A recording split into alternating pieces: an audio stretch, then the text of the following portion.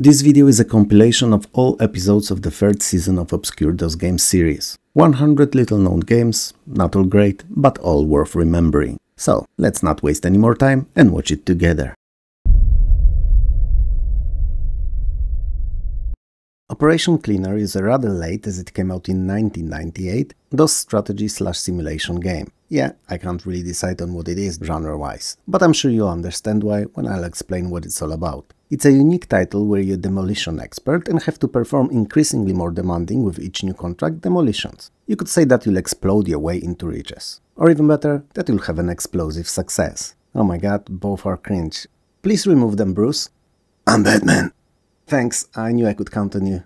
So, your goal is to bring down various buildings with as little explosives and collateral damage to neighboring structures as possible. There are a few types of explosives available and they have to be used correctly, placed in strategic locations, taking construction and bearings placement in all buildings into account. While neighboring structures are often protected with dampers, if you go all out, they won't hold. So plan smartly, plant smarter, and explode the smartest. Jesus, I think I'm having some kind of a case of leak of IQ points here because I'm making less and less sense with each sentence.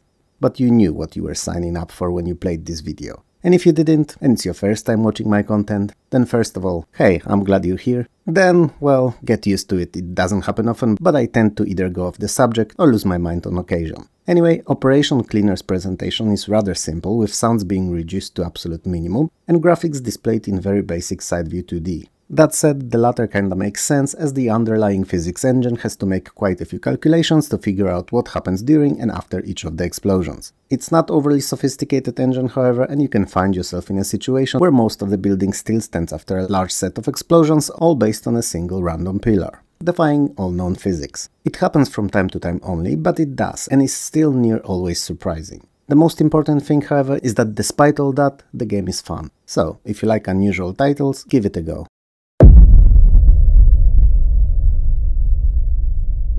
Perfect Assassin is a sci-fi point-and-click action-adventure hybrid with a heavy emphasis on the adventuring. Brace yourselves, cause I'm gonna throw some odd names at you while I summarize the story. You're the perfect assassin, and incredibly skilled and proficient at what you do, half man, half robot. The bottom half is man, I guess. I have no proof. Your name is Charon, and somehow in an unexplainable way you've lost your memories of everything about you other than what you do. You are contracted by the individual, going by the name of Aldi Grag. Yep, Aldi Grag, odd name, I know, and he has a mission for you and asks to meet you on the remote planet of Karnak. And just as you land on it, the game starts. For the most part, Perfect Assassin plays like a typical point-and-click adventure in which you walk around various interesting sci-fi themed environments, collecting items, solving puzzles and conversing with NPCs. But not only, as there's a bit of action a la Alone in the Dark, but much sparser in it too. Interestingly enough, during conversations you can adjust your tone to be meek, normal or aggressive, and this choice, depending on who you're talking to and what about, can actually influence the outcome of those conversations considerably. In fact, some situations will require you to pick a correct stance to push the plot further. Some characters, for instance, respond better to threats and are more willing to share information when worrying about their well-being, and like in real life. As I mentioned before, from time to time you'll have to resort to violence, as assassins do, and to do so you'll need to point with your mouse at the target, and I said target cause shooting in Perfect Assassin, believe it or not, does not always mean killing, even if you do some of that too. Sometimes it's a part of environmental puzzling. So yeah, there's that.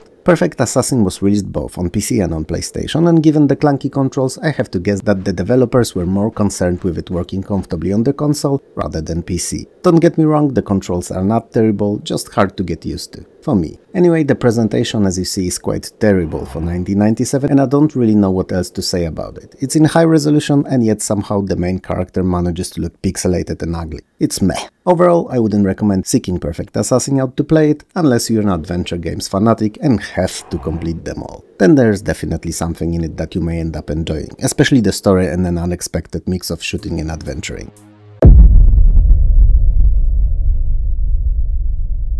Piranha is an excellent, even if a bit flawed, top-down arcade shooter in vein of Asteroids. Only bigger, better and more varied. Okay, saying that it's better may be far-fetched, as well Asteroids may not be chock full of different upgrades, enemies, weapons and such, same way today's game Piranha is, it's a classic. and just because of that, its internal score in my head gets bumped up at least 2 points. And Piranha is a game I gave a passing attention to years ago and managed to completely forget about it until today, which is actually a few days ago for you as you're watching this video, and I could never forget Asteroids. Anyway, Piranha is composed out of 100 levels and features loads of different weapons and upgrades basically from the get-go. There's also I don't know how many types of enemies, other than the obvious unanimated asteroids, but it's a lot. And in general, Piranha reminds me a little of Super Stardust on the Amiga, short of faux 3D tunnel stages. Now, as Asteroids clones go, Piranha is probably one of the best. It's fast, action-packed and varied enough to hold your attention for 30, 40, perhaps even 50 levels. But 100? It's a lot. And even if it keeps changing enemies and you can purchase better upgradable weapons at the shop for money collected while playing, it gets old somewhere mid-game. I mean, when you upgrade yourself enough and get a grip on the gameplay, you can pretty much carry on throughout the game without a worry. Something that was impossible in Asteroids as its difficulty ramped up quite quickly. On the other hand, Piranha being on a rather easier side is good for me, because Super Stardust was always way too demanding for me to truly enjoy for prolonged gaming sessions. I don't know, man, on one hand Piranha is great, on the other it's just Asteroids but easier and more colorful. I think you're gonna have to make your own mind about it. What I can definitely say about it though is that it sounds and looks amazing, and if you're a fan of the gaming loop it offers, the presentation will complement it all throughout. So yeah, play it or not, your call. Piranha is a decent fun Asteroids-like game.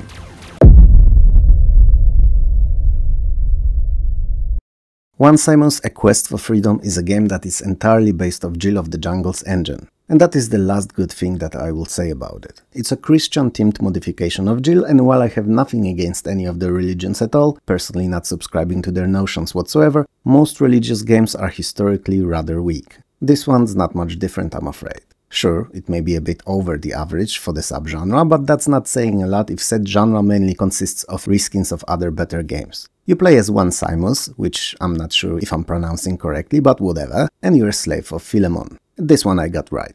You aim to escape and regain freedom. To do so, you must get to Rome, meet Apostle Paul, and he will teach you of Christianity, which will free your soul. Apparently. Not the greatest or even see that in logic story, but whatever. What we care about in platformers is gameplay and not the plot. They are not known, after all, to have the greatest stories anyway. One Simus is built out of randomly put together levels from Jill of the Jungle titles with some slight reskins here and there. You can jump and shoot from a spring with rocks. You can't morph into animals anymore though, which kinda makes sense in the context of the game, so it's not really an issue. Funny enough, no sounds or music have been changed, so that's a bit odd, as whenever our protagonist dies he squeals like a girl, which Jill was. All in all, One Simus is a lazy outing. Not as lazy as I am Saturday morning waking up after a night of drinking with friends. Teas, juices and soft drinks, obviously, after all I wouldn't like to anger YouTube deities with family and friendly content here. So yeah, usually brown teas with ice, sometimes with a splash of lemonade for good measure. Yummy. Anyway, having to play a fresh set of Jill levels would be pretty cool, even in this odd clothing. But if I'm to be frank, out of all levels in the game, only 2 or 3 at most are original, and not very well designed at that. The rest are just reskins from Jill's trilogy, and as such, I cannot recommend in good faith One Simus to anyone. Bad pun intended.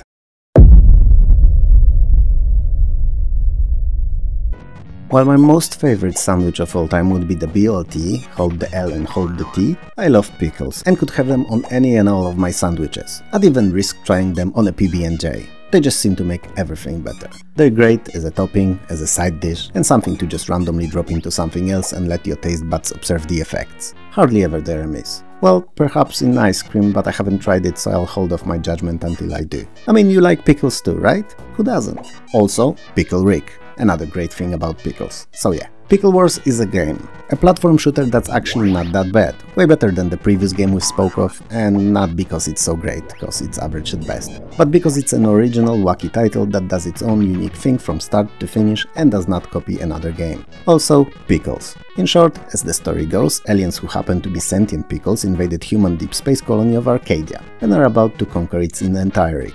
Since we've lived in peace for over 500 years, no one was ready for a pickle-geddon. Patent pending. A sweet and sour wave of destruction went through Arcadia, destroying everything in its way. Only one person can stop the tasty destruction, and once again, it's you. And while I would advocate for literally eating off the pickles off the face of the colony, one by one, sandwich by sandwich until the colony is pickleless, it's not how you approach the situation. You resort to finding various weapons and killing them, softly, into a mash. But you know, I get it. You've been so long off planet, far away in space, that you may not know what you're missing. And this culinary scene, my dear viewer, is forgiven. But do send some of your victims my way, as I'm about to grill the biggest burger this side of Milky Way, and one thing that it's missing is a quality pickle. Pickle Wars is a shareware game, where traditionally first episode is available for free and the remaining 2 upon purchase. But unlike Commander Keen for instance, it feels a bit amateurish in it how it's made. The graphics, other than the pickles obviously, are rather simple and not sophisticated whatsoever, the animations lack frames to be considered smooth adjacent even, and the sounds and music are just disappointing. You could say that Pickle Wars, same as real life pickles, is an acquired taste. That some love unconditionally and others are just wrong. I say, try it out. If you like it, good. If you don't, pickles.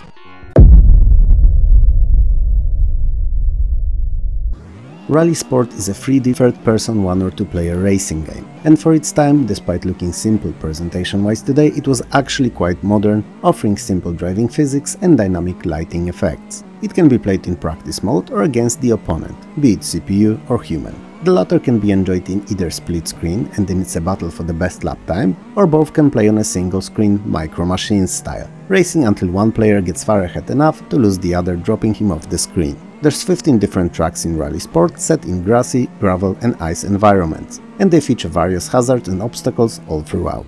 The road composition obviously influences how the car behaves on it, and it adds a lot to the fun and, dare I say it, realism of gameplay. There's 8 cars to choose from, though 3 of them use the same model just with different graphics. They all behave a little different. Toppling or driving into water resets your car back on the track, but it also costs you precious seconds, so it's obviously best to master all the car's controls so that it happens as least often as possible. Now, interestingly enough, you can go anywhere, but driving off the track is much slower than on it, so it's hardly useful even if it is possible. As far as I remember, Rally Sports does not support joysticks, meaning that in 2-player mode you're both using the same keyboard, which translates to missed inputs from time to time on those older keyboards that did not have ability to read as many key presses at the same time. Not an issue in emulation or a modern gaming keyboard, but on original hardware may be something worth keeping in mind. Oh, and you can drive into spectators while racing. Not something I would recommend, but it can happen. So there's that.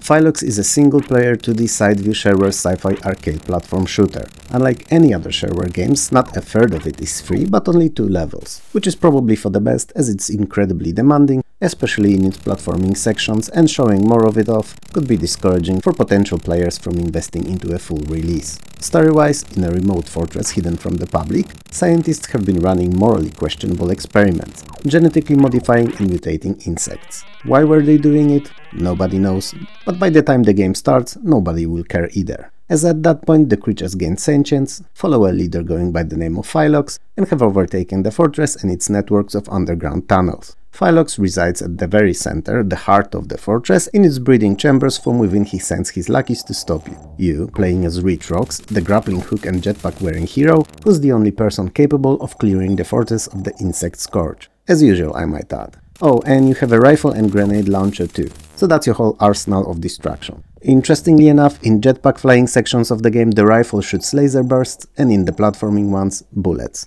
It changes nothing gameplay-wise, but was worth mentioning as a curiosity. Phyllox's graphics are not the best, I mean they're not terrible, but something feels off about them. It's hard to put the finger to what, but I feel like something's not right about them. That may be a me issue, however, and not something really wrong with the game. So check it out and let me know if you second the notion. Full version of Phyllox has been notoriously difficult to track down for quite a few years after it reached its unofficial abandonware status, and only a few years ago it was found and resurfaced. Either way, it's disappointing as a game nonetheless.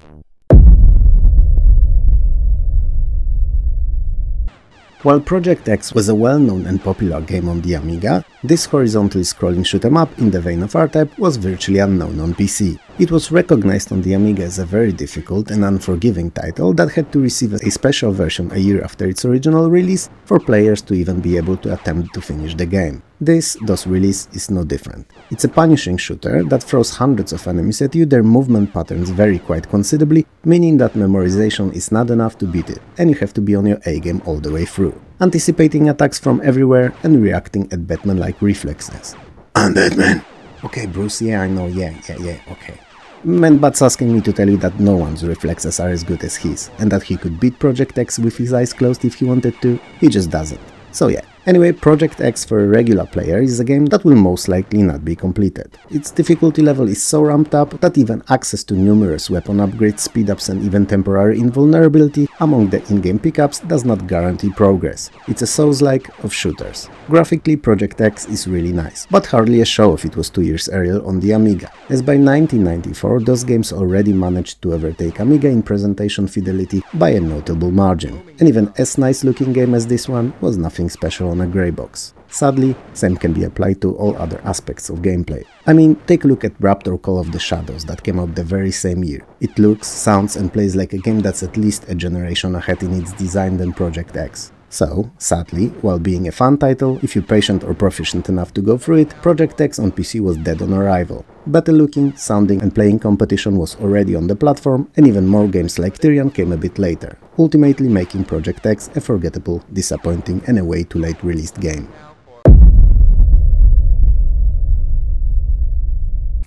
Ravage is a vertically scrolling sharer shoot-em-up, and it's rather excellent. It's perhaps not on the level of the giants of the genre, but it's really good nonetheless. It features 9 levels in the full version and hundreds of different enemies to dispose of. They come in large numbers and interesting attack patterns, so even though you're memorizing the way they move and act, it never really gets to feel old and tiring. All because of the variety.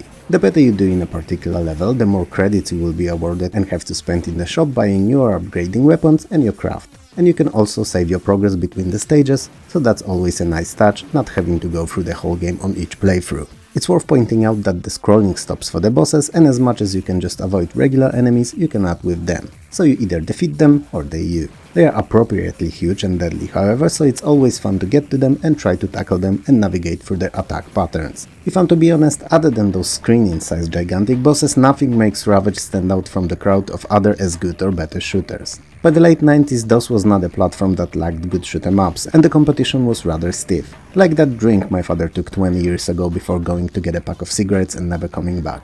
I'm kidding. It was milk that he went to get. Nope, not true again. A newspaper. Okay, I'll stop, he's actually fine and not gone at all.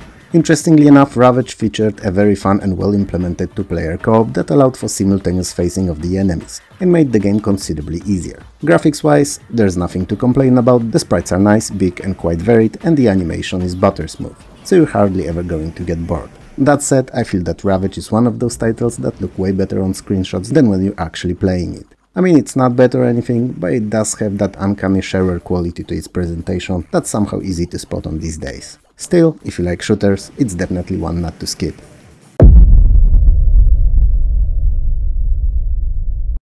On the first glance, Ports of Call is a business simulation in which you manage a global fleet of freight ships, starting with just a few meager millions and an ambition to turn it into billions worth of fortune, balancing those profits and losses for the sake of your bottom line, all to grow your company into an international transport powerhouse eventually. And while it's actually a correct description of the game, it's also not all that it is. There are also quite a few random arcade-like elements of either docking in and out of ports, avoiding icebergs and even saving shipwrecked sailors among others. The game can be played in a very enjoyable hot seat multiplayer mode, where players compete for global freight domination in turn-based real time. Yeah, I know what I said. And that's where it shines the most, when there's few of you cramped at the single screen and you get to earn more than your buddies, and then just to spite them purchase a whole set of brand new top-of-the-line ships just to have them. Not that you need them. I'm obviously kidding. When you'll have them, you'll put them to use and earn even more money. Alternatively, you may lose it all with a few really bad business decisions in an early game, but you know that won't happen, cause you're you and you're the best. What's most important about Ports of Call though is that it's not overly complicated management-wise and not too difficult in its arcade sections. It's just perfect, so it can be enjoyed by players of various skill levels and genre preferences. If you'd like to learn more about it, I have a whole separate video on Ports of Call on my channel, where I tackle it in much more detail. It's an old one, but everything I say there, given how much older the video than the game itself is, still stands correct. So, go and have a look. Red Cat 2, as the number may give it away, is a second game in the series and a very fun, unique action platformer from Netherlands. Princess Dana, yes, Dana not Diana, has been kidnapped by a group of vengeful mice led by an evil wizard, and it's up to our ginger, cooking pot wearing protagonist to save her. This will require you to traverse through 8 rather large levels, defeating hundreds of mice and eventually facing the evil wizard himself. Red Cat can use various weapons that he'll find and pick up, and will also collect useful items and treasures while adventuring on his way to save the princess. The screen can fill up with mice at times, and while it's a neat effect seeing so many of them animated at once, it gets a little annoying gameplay-wise. The character sprites animations, especially our Red Cats, are really well done and super smooth, having very cartoony-like quality to them. They're a pleasure to witness while playing. Same, however, cannot be said about the backgrounds, which in comparison look bland, boring and rather simplistic. Sure, there are some parallax effects here and there, but they're unimpressive nonetheless. Red Cat 2 is entirely in its original language, which means that most of us won't know what it's saying whenever it does. But it's so rare that it's largely irrelevant, and even more so because it's a platformer, which are usually more well known for the journey rather than the destination, so to speak.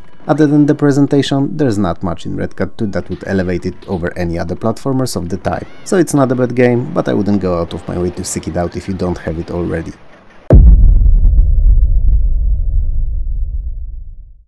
Rusty is what I am. Every morning when I barely crawl out of my bed and struggle for a few minutes to grasp where and who I am and what's ahead of me throughout the day. It's also a name of the fork that Joey Tribbiani from Friends had, and totally not coincidentally what I called my favorite fork inspired by him 15 or so years ago too. He was a close friend of mine, as any other would be. The fork, that is. It was appropriately sturdy, didn't bend regardless of the force I used, provided it was within everyday use limits. It wasn't too big, so could be used for both meals and desserts. It was the best. Sadly, he's not with us anymore, as 6 or 7 years ago he disappeared without a trace. And yes, he and not it.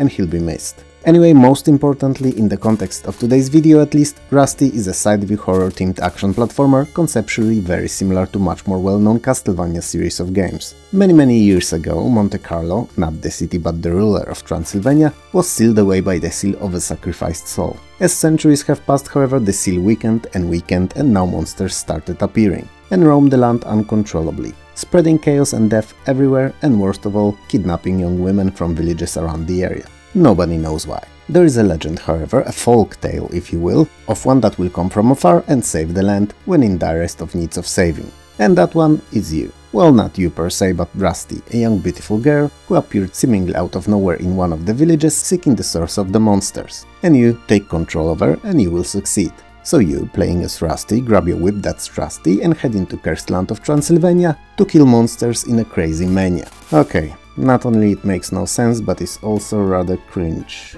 It is factually correct though, so you'll be searching for the kidnapped girls, fighting various different evil creatures and monsters, and searching for keys to unlock the doors to progress. You know, things you'd do in your run-of-the-mill Castlevania game. But you can also run and swing from hooks like Indiana Jones would. As you go through the game, you'll unlock special attacks and an old companion that will help you in combat.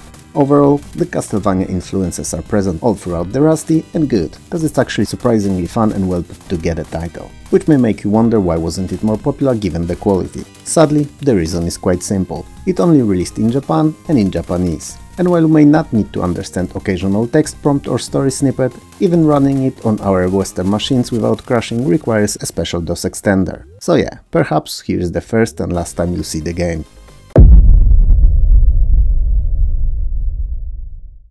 Scorcher is an unusual futuristic racer, similar to Wipeout or Mega Race, so very fast, imaginative, bendy and fun-looking tracks. There's no story to the game, and while it may not be necessary in a racer, it would be good to at least know a background, a genesis of the races. But whatever, it is what it is. There are 6 different tracks and you have a turbo boost and jump to navigate them, which sometimes is not as easy as it seems initially, because there's a little monkey ball in the game too. Namely, your bolide, craft or whatever you wanna call it, seems to be floating within the sphere-like cage that rolls on the tracks. So said jumping and turbo may be useful not only to overtake opponents, but also to stay within the confines of the course. All that said, Scorcher offers no level editor, no weapons or imaginative power-ups, and nothing that would keep you playing for prolonged periods of time. So, the fun lasts for as long as it takes you to familiarize yourself with the 6 tracks that you race on. And it's not that long, I'm afraid. If I'm to be honest, to me at least, Scorcher feels more like a tech demo that should be added to a new 3D accelerator card purchase to show off its rendering capabilities rather than the full game. Anyway, since we're on the subject of presentation, while it's pretty decent for an early 3D, I am definitely not a fan of the draw distance, which is just a joke. You literally see maybe like, I don't know, 3-4 city buses in length ahead of you, 3 blue well stops. and the rest is just black cavity of nothingness. Why do I measure distance in buses and whales, you may wonder? Well, everyone knows more or less how long is either, and doing math between meters and feet seem like a chore that I'm definitely not gonna attempt it in my head. So yeah, Scorcher is fun, but it's also short and doesn't offer any additional content. So do what you please with that knowledge. Play it or don't, your call.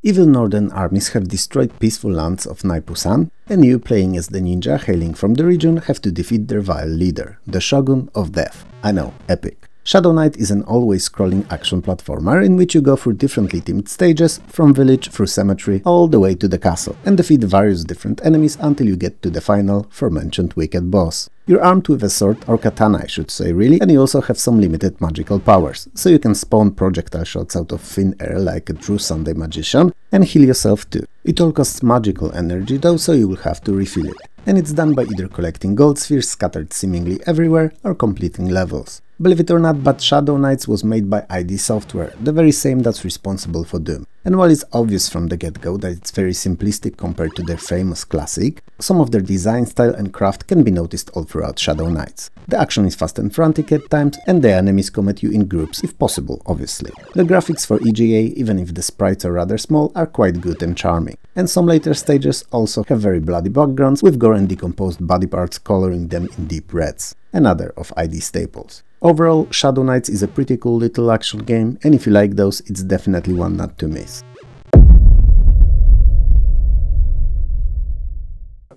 The evil King Dorf has kidnapped the princess and sent his overwhelming force of mechanical hoppers to attack the Golden City. I know, most of these names are quite silly, but it's a video game. As usual, in grim, difficult situations like this one, it's a toss between the two. Either you, so intergalactic superhero extraordinaire and universally acclaimed lover, or Man-Bat. Apparently something happened in Gotham and he has to deal with it.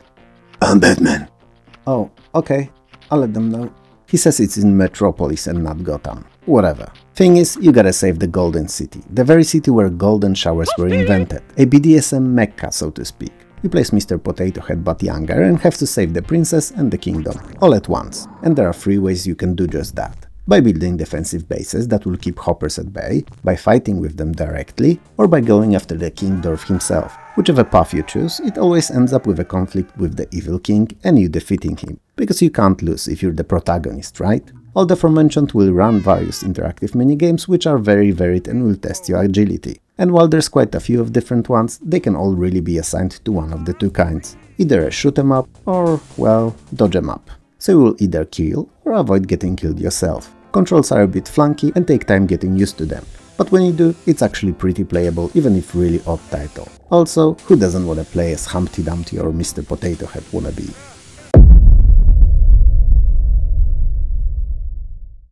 In the last episode we tackled Pickle Wars, so it's high time that we talk about space vegetables. Eat your greens, kids, they're good for you. Maybe you'll learn to appreciate them more after hearing about this title. So, Space Vegetables is a simple side-scrolling shooter mixed with elements from Missile Command out of all things, namely defense of the domes, as everything else is much different. These are however not huge domes housing millions of citizens, but rather tiny itty-bitty ones used for cultivating veggies in an unfriendly-to-life space environment. So in each stage you have to collect a certain number of vegetables that grow in said domes to reach your daily quota to be able to carry on to the next level. It's not that easy though, as while the domes are state-of-the-art technology and can easily spawn flora without any supervision or external input, aliens that populate the area, for whatever the reason, are all out to steal them. Naturally, as you would have done with any other pest on Earth, these aliens have to be eradicated. And you have a laser and jetpack to do so. More laser than jetpack, but you know, jetpack's useful too. Some of the aliens, when killed, release small pockets of oxygen and they can be collected to refill your spacesuit's reserves. Vegetables grow inside domes in cycles, and when they're fully grown and ready for collection, you have to pick them up to allow another one to grow in their place. When a daily quota is reached, the next day/stage begins. Rinse and repeat until you've collected enough to be moved to another moon. And there's 3 of them: Phobos, Deimos and Riskos, and they serve as worlds in the game. If at any point all domes are destroyed or your oxygen reserves are depleted, the game ends. So, now, as you know how difficult and time-consuming it actually is to prepare all those veggies in the year 2040, perhaps you'll appreciate them more in your diet. Or not, because it's not PBS programming and you can do whatever you please with your life.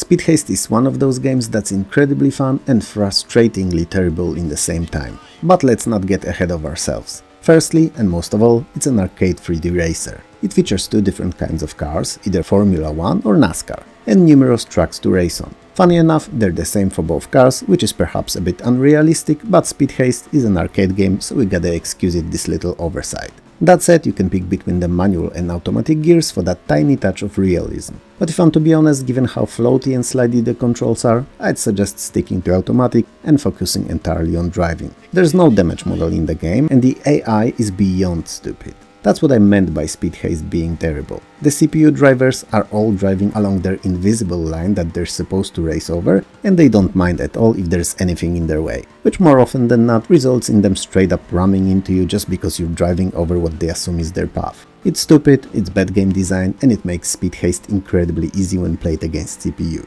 All that said, when you enjoy it with a friend in split screen, or even better 3 of them over IPX connection, Speed Haste becomes hella fun. Its fast, furious arcade gameplay works like a charm against others. In multiplayer, you don't mind the floatiness as much cause everyone's victim to it, so Speed Haste ends up being a lot of fun. If you plan to check it out, only do it if you have someone to play it with. Speed Haste's sound design is okay, but nothing to write home about. Graphics, on the other hand, are pretty good for 1995 on PC, and remind me a little of Virtua Racing or Daytona USA. They may not be on the exact level of the latter, but they're decent nonetheless. To summarize, Speed Haste is good in multiplayer and not as much against CPU.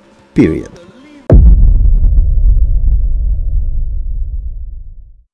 Spirit of Excalibur is the second Synergistic Software's game after excellent War in the Middle-earth, and it uses the very same engine to tell the tale of Camelot after King Arthur's death. Unlike the first title, however, Spirit of Excalibur is divided into 5 chapters, each of being a small semi-contained campaign. In first, you, as a regent, are traveling to Camelot to claim the throne of England after King's untimely departure. In second, you must protect your lands from invading forces and try to re-establish order of the Knights of the Round Table. In third, after eventually bringing peace to the land, you must face the giant warrior who appeared seemingly out of nowhere and is causing trouble. Fourth takes place 2 years later, and you must discover the meaning of your supporters' disappearances and find the source of the emerging evil forces. And finally, in last, fifth, you'll face your arch-nemesis, Morgan Le Fay. In each of these chapters you'll be traveling around the overworld map and interacting with various characters, be it knights, nobles or commoners, doing everything in your power to complete your objectives. All this happens on the so-called scene view screens, which are close-up side views and will always display all characters taking part in conversation or interaction, whatever it may be.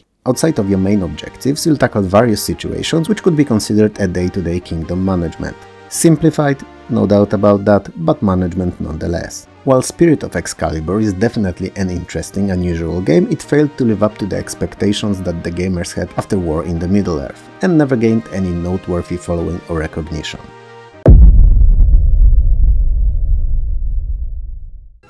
Stack Up is a real-time puzzle game, and as with all games in the falling blocks genre, your aim is simple: to amass as many points as possible by clearing the screen in the most efficient way. The game board is a grid of 6 by 18 squares, and you must arrange 3 colored groups of blocks falling downwards so that they would form lines of at least 3 of the same color horizontally, diagonally or vertically. I realized that I've been calling them blocks or bricks, when in fact in Stack Up they're different, rather colorful objects, but it's just my being used to games in the genre usually being a bit simpler than this one presentation-wise. And I know that you know what I mean, right? Don't answer, I won't hear anyway.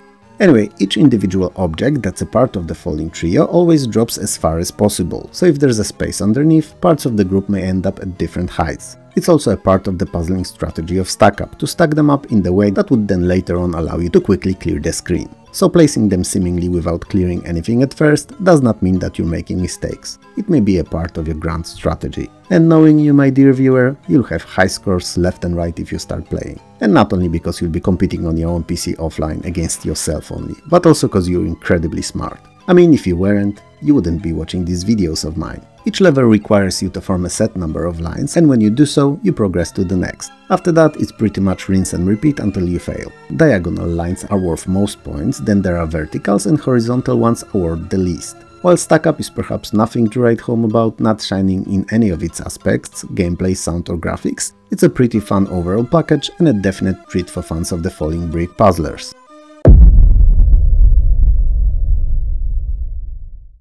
Okay, if judging by the title and the first few seconds of the on-screen action, if I can call it that even, you assume that Star General is Panzer General but in space, then you're right, because it's precisely what it is. After covering various theaters, conflicts and even dabbling into the fantasy, SSI launched into space with this unusual for the series outing. And while it's a fine and fun game if you like top-down turn-based strategies that is, it was not a huge success I think they hoped for. It never gained as huge following and fanbase as the other games did, and never sold as many copies. I mean, over the years it paid for itself, so was not a flop per se, but was far off the popularity and sales results more popular games in the series experienced. Which is odd, as it's a really decent title but perhaps not one fans of previous outings were eagerly waiting for. Star General features a whole slew of scenarios which can vary from small combat encounters to all-out wars, and also a random map mode which is there to extend the life of the title. A life that was sadly cut short by the lack of any real interest in the game. There's 7 spacefaring races to pick between, humans obviously among them, twofold I might add, and they all fight for control of a local star cluster, conquering planets and star systems. Each race has a special unit, be it ground or space, and these can make or break the game, depending how well you and CPU use them. All ships have missile and beam values which correspond to their combat strength and is used in resolving encounters. Land units use soft and hard assault values for that. Overall, between all races, there are 90 different types of units and many of them have specializations like troop transport, mine countermeasure vessels, reconnaissance and a bunch of various destroyers, battleships and such. There are also buildings which can be erected on planets like space docks, mines, factories and biodomes to name a few, and they all support your expansion and conquest. Research, while present, is rather limited. That said, even if it's basic, it cannot be overlooked, so keep that in mind. While never having reached popularity of other titles in the series, Star General is a fun, challenging strategy that will no doubt keep fans of the genre entertained all throughout.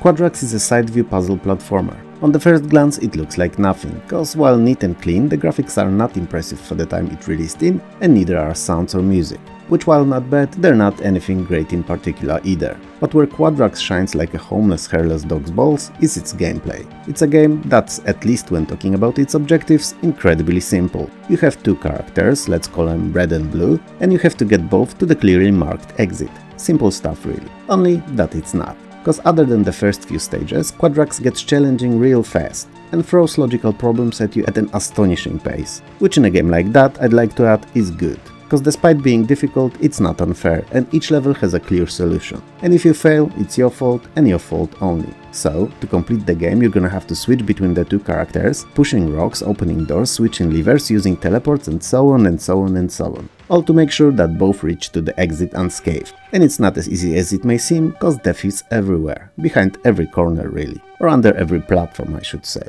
And while there's no time limit for each of the stages per se, you have to make sure that neither red or blue falls from height, gets crushed by a rock or stuck behind badly attempted puzzle. And that's just scratching the surface. It's a game of wits and you'll have to give it your best to complete it. Quadrax features 100 levels, most of which are a puzzling nightmare in a good way, and unlike most other games in today's video, it's actually freeware today that can be downloaded from developers' website. So if you like games like Lemmings, Fury of the Fairies, Lost in Mine or Benefactor, Quadrax is a natural next to add to your collection.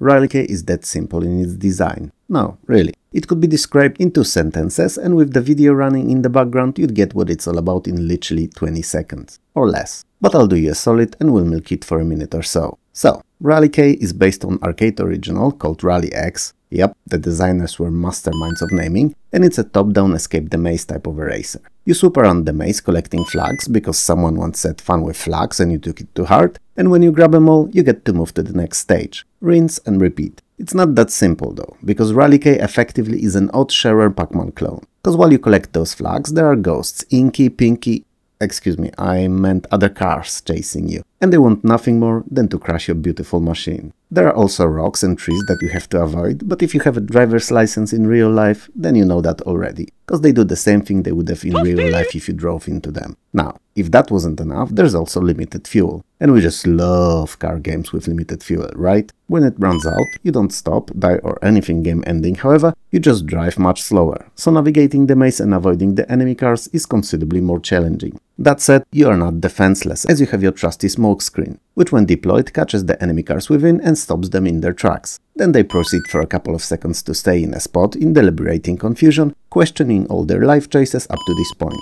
Rally K is a really simple game, it looks bland, it sounds terrible, screeching and farting from the PC speaker, but if you like those early arcade titles, you're gonna like it too.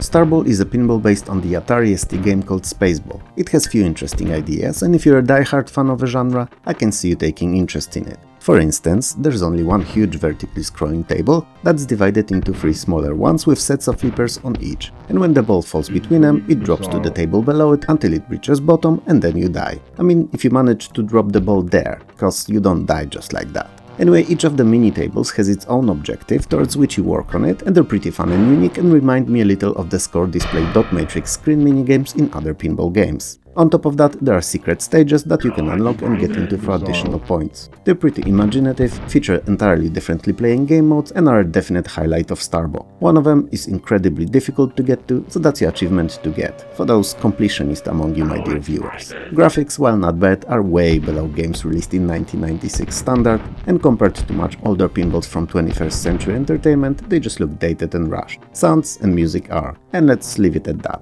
Now, I love pinball games. I wouldn't say that I'm a hardcore fan of these, but I have my faves in most if not all generations of gaming and like to get lost in them from time to time, as they're a perfect choice for a troubled mind. You get to play and enjoy amassing points while having your mind free for the most part to worry about everything, everyone, to create dramatic scenarios and fill you with doubt all at once. Oh wait, that's just me. I'm Batman! Oh, me and Bruce. I mean Bruce and I, you get it.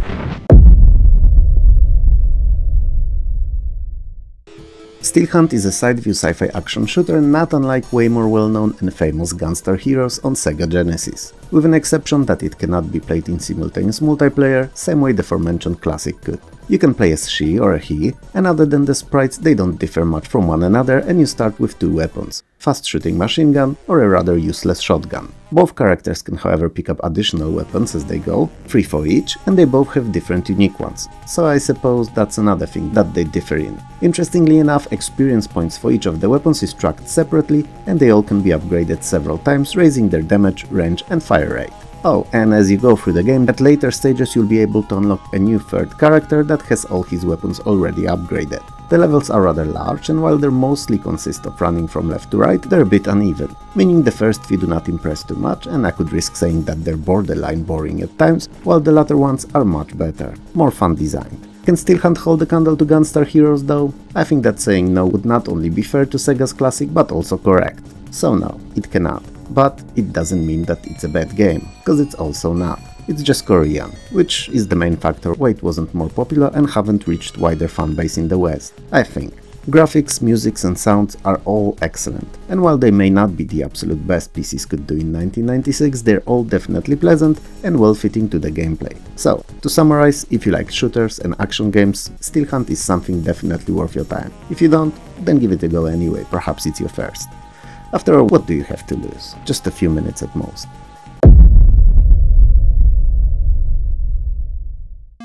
Stalker is a top-down arcade flip-screen racer and also a port from the arcades. You could say that same as earlier mentioned Rally K, it's maze-based in its design, but it plays entirely different and does not take place in a maze per se, but rather its screens when put together form a maze of roads. Anyway, your task is to race from coast to coast, from Florida to California via freeways. It's another game where there's fuel, so that's fun, and given that your full tank lasts you only 90 seconds, every time you find yourself near a gas station, make sure to refuel. As you race along, you'll drive over various different road features like bridges, side roads, country roads and even off-road to cut corners, so to speak. While you'll meet other racers and will have very limited traffic to deal with, they're hardly a problem. Police, on the other hand, definitely is, and they can issue speeding tickets, collecting certain number of, ends your game. so they are best avoided by any means necessary. Stalker's presentation is quite simple and the gameplay design is also not too creative. But for short bursts every now and then, when you can't decide what to play next, it's a great little palette cleaner between other, better games.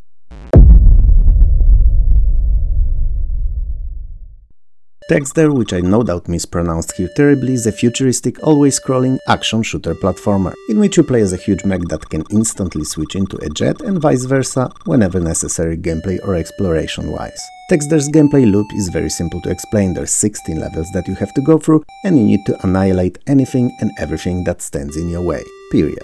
No tragic accident that led you to it, no country to save or evil villain to defeat. Nothing. At least nothing I would have known of. It's not an easy game though and will more often than not put you in a spot where you need to react fast and run or fly away to avoid distraction. And all because of the auto-aim feature. It would be amazing if it worked on the closest to farthest basis, shooting at the closest enemies first and then those far off later. Instead, it targets the topmost one and when it's killed drops to the one below and so on until all are dead. And since these often come in groups, it's not unusual for those lower to be closer to you than those above. Even worse, the auto-aim does not aim at the enemies below you. It's rather annoying, but not game-breaking in any shape or form, and only adds to the already quite steep difficulty curve. Especially that you're bound to find yourself in a situation where there's literally dozens of enemies on the screen at once, all going straight for you. And it's why it's best that you learn and master kiting fast, so pulling away from a group of enemies as a jet, changing into mech, killing a few, changing back, flying away again, changing once more to shoot, time after time until all are defeated. It may seem like a chore to some, but for me it's a part of the charm of this game. Also, I have a history of playing MMOs, so I'm used to the idea of kiting whenever the tank dies. A bit off topic, but explains why I don't mind the mechanic. I honestly don't know what the story of Texter is, what's your motivation to kill all those enemies, but it's not something you'll get time to ponder about when playing. What you will though is why there's no ending if you ever beat the game, because after completing the last stage it just restarts from level 2, which given its difficulty is rather disappointing. A short animation and a wall of text would be much better than this. But that's me, perhaps you won't mind.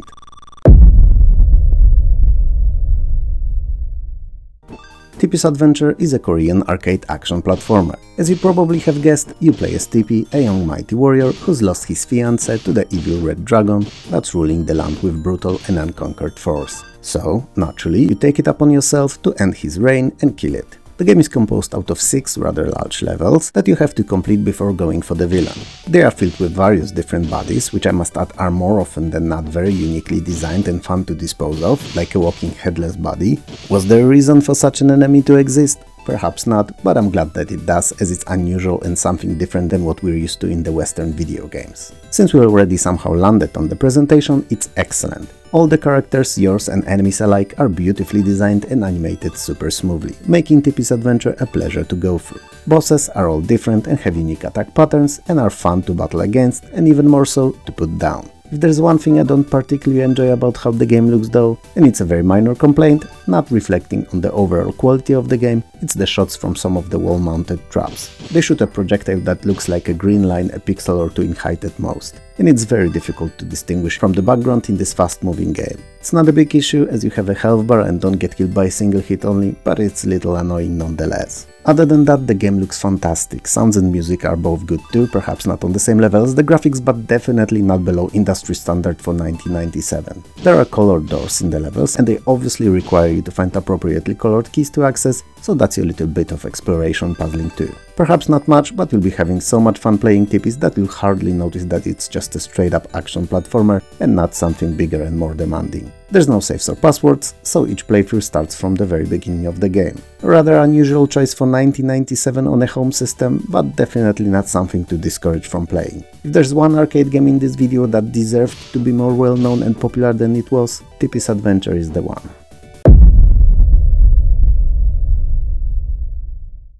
Superhero League of Hoboken is a humorous role-playing adventure hybrid, and one of the weirdest games I've ever seen in this already unusual mix of genres. A very good one, to be clear, and not weird because it's bad, broken or unplayable. Anyway, the northeastern United States is reduced to post-apocalyptic toxic wasteland, and you're Crimson Tape, an excellent name for a vigilante I must add, a leader of a group of superheroes. I'm Batman. No man-butts in this one, Bruce.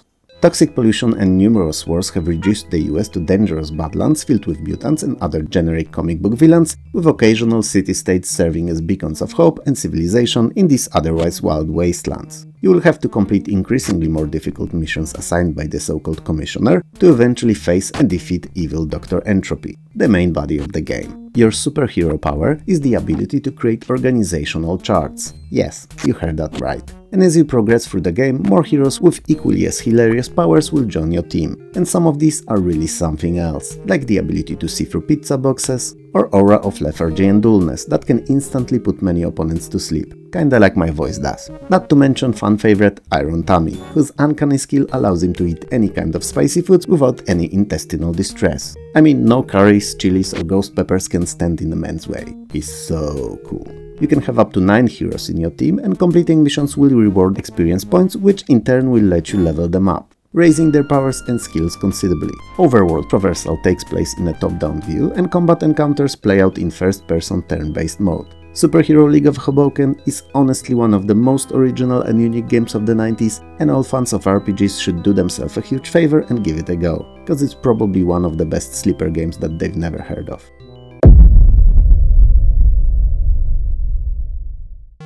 Trojan is a futuristic side-view flick-screen action beat-em-up. It's also a port from the arcades, for better or worse. In the not-so-far future, the world was conquered by the evil warlord Achilles and his henchmen. Yes, like the mythological Achilles. You play as Ryu, same as one from Street Fighter, but you're not unarmed and have a sword and shield to overthrow the evil ruler.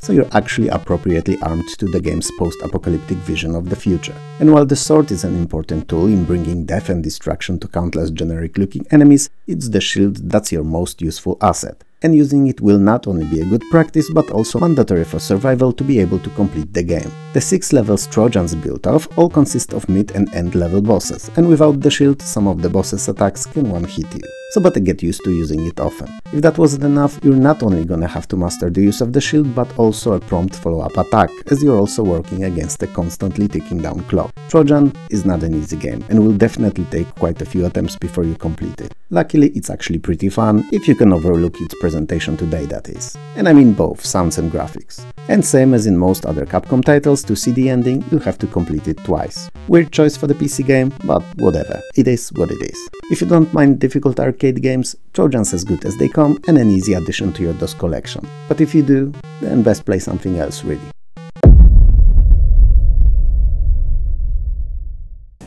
Ultimate Disappointment, Ultimate Body Blows is Body Blows and Body Blows Galactic combined in one game and consists of all characters and stages found in the earlier titles. And while it was well known and for whatever unexplainable reason popular title on the Amiga, it's virtually unknown on PC, which is good, cause it's crap. And yes, I hadn't loved the Amiga before I owned a PC, but I don't subscribe to the notion of liking something just because everyone else does. While UBB, which I will call it that for the rest of its on-screen time, is the best version of the game out there, it's still not good whatsoever. But let's start with what it actually is. It's a 2D versus fighting game that for a long time was an Amiga exclusive and also widely and wrongly considered to be the best fighter on the system. It features 22 fighters from both original games, all the stages and music, but most of all the design choices that made the original such a terrible, awful and unplayable title. Namely, everything other than the presentation, which is quite good actually. Both sound and graphics are decent. First is appropriately oomphy, especially with a very enjoyable sound clip whenever a character hits the floor. Not very realistic, but feels great to hear it whenever it's not you who's knocked down. And graphics, as you can see, are colorful, detailed and very unique as compared to other games in the genre on PC. Attack animations, however, feel like they could use few extra frames each to be tad smoother. But other than that, there's nothing to complain when it comes to UBB's presentation. Sadly, it's the gameplay where it all falls apart. Unlike Street Fighter, Mortal Kombat or any countless of their clones, UBB gives you one button for controls. Clearly a leftover from Amiga original, but definitely something PC users were not used to. Fortunately, and yes, that's sarcasm, other than the 6 or so standard moves that the characters have, each of them has only one special. Yes, you heard that right. One. Sure, given how every character looks different, their standard attacks are mostly different from one another, but they're all your standard high, mid and low attacks, and a couple more maybe. A single special move is definitely not enough. If that wasn't enough, the balancing is basically non-existent in UBB, some characters are obviously much worse than others, and I can't imagine anyone finding the inner strength to complete this stinker in a single player mode. It's just not fun at all, and it's not worth your time, effort and nerves. In multiplayer, it's that better, especially if both players don't know any of the fighters and won't pick the best ones each fight, but it hardly ever offers any more than 2-3 encounters worth of entertainment anyway. UBB on PC was hella obscure, and good, cause it's one game that's actually well worth being forgotten. Shame on you, Team 17.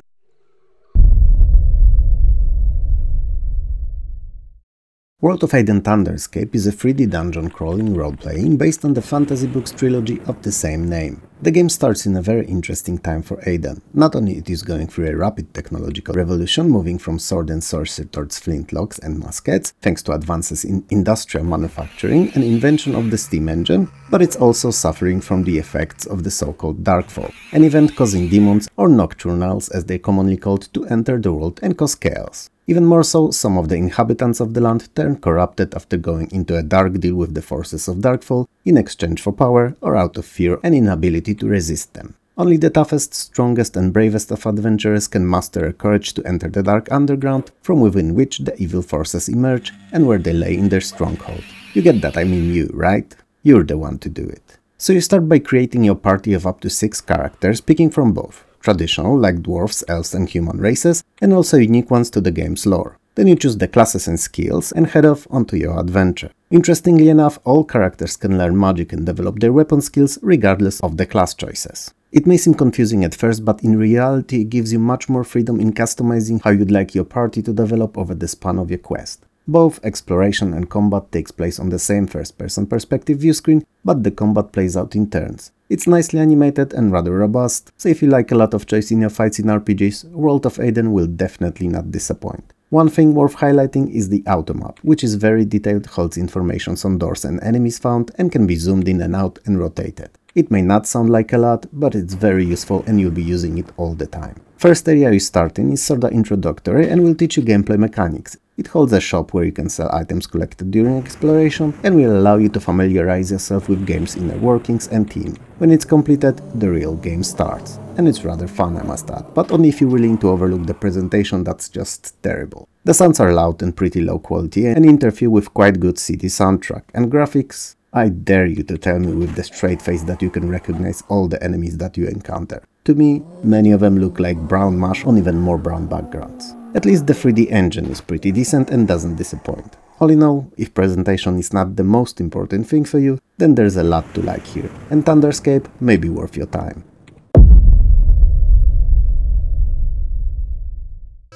Uncharted Waters is a sailing and trading simulation taking place during the Age of Discovery, and it was really popular on the consoles in the East in the early 90s. Not as much on PC, where it remained largely unknown. You play as Leon Franco, a young Portuguese noble who aims to restore his family's former glory by amassing riches, and even more so to gain favor and eventually heart of Lady Christiana. That said, the plot, while present in the game, is merely a background, as Uncharted Waters is really an open-ended title. You start with a small ship, trustworthy first mate, and a small group of sailors ready to conquer the seas. Your main fare in the game, if you decide to play it as the story suggests, will be traveling between countless known and undiscovered locations, trading goods and investing in neutral ports, expanding your sphere of influence. From time to time, you'll be asked by another merchant or royalty to perform additional tasks, which more often than not are worth completing. Same as in most other thematically similar games to Sid Meier's Pirates, you have to make sure to keep your crew fed and with access to water, and your ship or eventually ships in tip-top condition.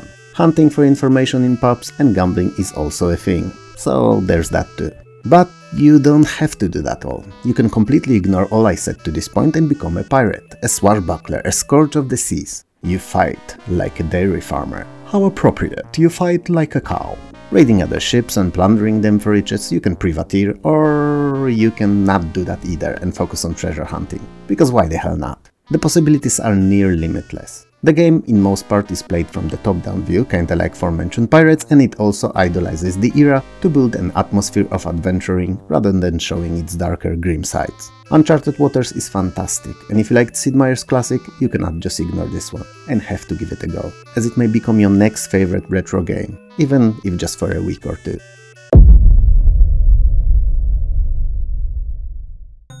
Veil of Darkness is a horror isometric action-based role-playing with some adventure elements. The vampire Cain took over control of the valley and the village laying within, cutting it off from the outside world. He effectively became its only ruler. He's torturing the villagers, feeding off of them, and turning local women in his posse of vampiress servants. He's not only the evil hanging over the poor village though, zombies and werewolves also roam the area, making the already miserable lives of the villagers a nightmare. You're a cargo plane pilot whose plane is mysteriously shot down when flying over the valley and crash lands within it. The reason for it is unknown, but also irrelevant. You're in the middle of nowhere and you'll have to find a way to leave. You are rescued by Deirdre, a village girl, who takes you to her father, that in turn proclaims you a foretold savior who will free the valley from the Cairn's grasp. And since the valley is cut off from the outside world, the only way to escape is actually through Cairn himself, by killing him that is. So, you'll spend most of your time exploring the valley, meeting characters, gathering information and finding various objects. Most puzzles are either conversation or inventory based, the environmental puzzling is rather limited. Interestingly enough, not all weapons work as well on all enemies, so finding what's best against which creature and then switching to this during encounters is a must, and also puzzles on their own. Well, at least till you figure out all of them and know the pairings by heart. Until then, it's fun because it keeps the gameplay fresh. The main highlight of Veil of Darkness, however, is the story and atmosphere. First is deep, engaging and will keep you on the edge of your seat throughout the whole game, especially that twists and turns are aplenty and your current ally may end up stabbing you in the back later on. And the other is dark, grim and scary, well fitting to the plot. Other than the few select main quests that need to be completed in a certain order, most of the game is open-ended, and the side quest can be attempted in any order. One thing that not everyone may enjoy, and may even discourage some from playing, is that Veil of Darkness seems to be unsure what it wants to be. It is an adventure role-playing mixture, but it doesn't really mix them evenly, and seems to jump between them, never fully committing to either.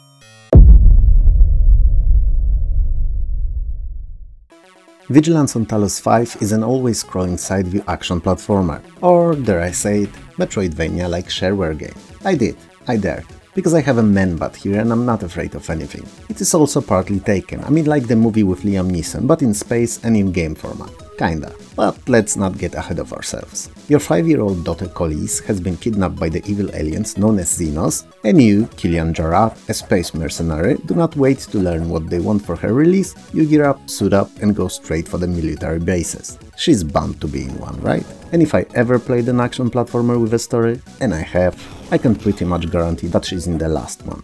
Anyway, like I said, you plow through 3 military installations to save your daughter and kill Drektor, Xenos' leader, whose mistake of kidnapping your kin was the second to last that he'd made before getting killed eventually. The last was not shooting himself, as you're gonna give him hell for what he did and it's not gonna be as fast and painless. Vigilance's design is rather standard for the games in the genre, the gameplay loop is pretty fun, and running around exploring rather large levels, picking up new weapons and laying destruction all around is not something that gets old fast. Interestingly enough, not all aliens are made the same, some are peaceful and will often offer advice on where to go next and what to do. Obviously, you don't kill those, cause while you're not gonna spare lives of those that are evil, you will also not harm the innocent. You are, after all, a universal superhero, a warrior of justice, savior of the galaxy, in real life, not in the game only. Anyway, presentation-wise, Vigilance on Talos 5 is awesome. The music, sounds and even voice acting, which you won't hear here sadly, are excellent and definitely top class for 1996, and even more so for a shareware game. Graphics are also nicely detailed, colorful and way beyond what you'd expect from the game that did not have a standard release method. All of that, however, was not free, and came at a price. This time, a literal price. Vigilance on Talos 5 sold for close to $40, which was nearly twice as much as most other shareware titles went for.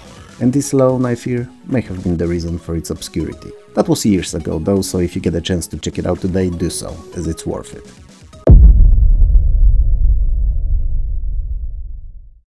Warriors of Legend is the last of Synergistic Software's role-playing games made with the World Builder engine, the very same engine that powered likes of Conan the Cimmerian and many other games. The engine that's as unique as it is clunky. It features a top-down view for a world traversal between the distant locations and a close-up side view for when you're in towns and for close-quarter battles. It's also so characteristic that you can easily recognize a game made with it in a second if you ever played one before. Its unique, iconic presentation is so instantly distinguishable from anything else that I feel that anyone ever liking one of the games made with it will love them all. The Coven of Evil Sorceress from Lortai, known only as the Black Circle, has raided the peaceful kingdom of Lemuria. King Osric the Great, an ironic name given the state of his kingdom, who's one of the very few survivors of the Black Circle's raid, pled to all the remaining warriors in the country to take upon themselves to rescue the kingdom. This is where you step in. Starting with a group of 4 pre-made adventurers, you venture off on a quest to save your homeland from clutches of evil. The world of Lemuria is beautiful, vibrant and richly populated, even if overtaken by evil. Towns, dungeons and forests are all around, and there's plenty of NPCs to interact with. It offers quite a few side quests too, so you'll be able to immerse yourself in it even more, and won't have to stick to only following the main plot. Sadly, both character customization and combat are rather simple as compared to other games in the genre, which is not an issue in its own right, but feels like a missed chance to add more depth and perhaps even elevate the game to become something bigger, better and more well-known. It was not to be though,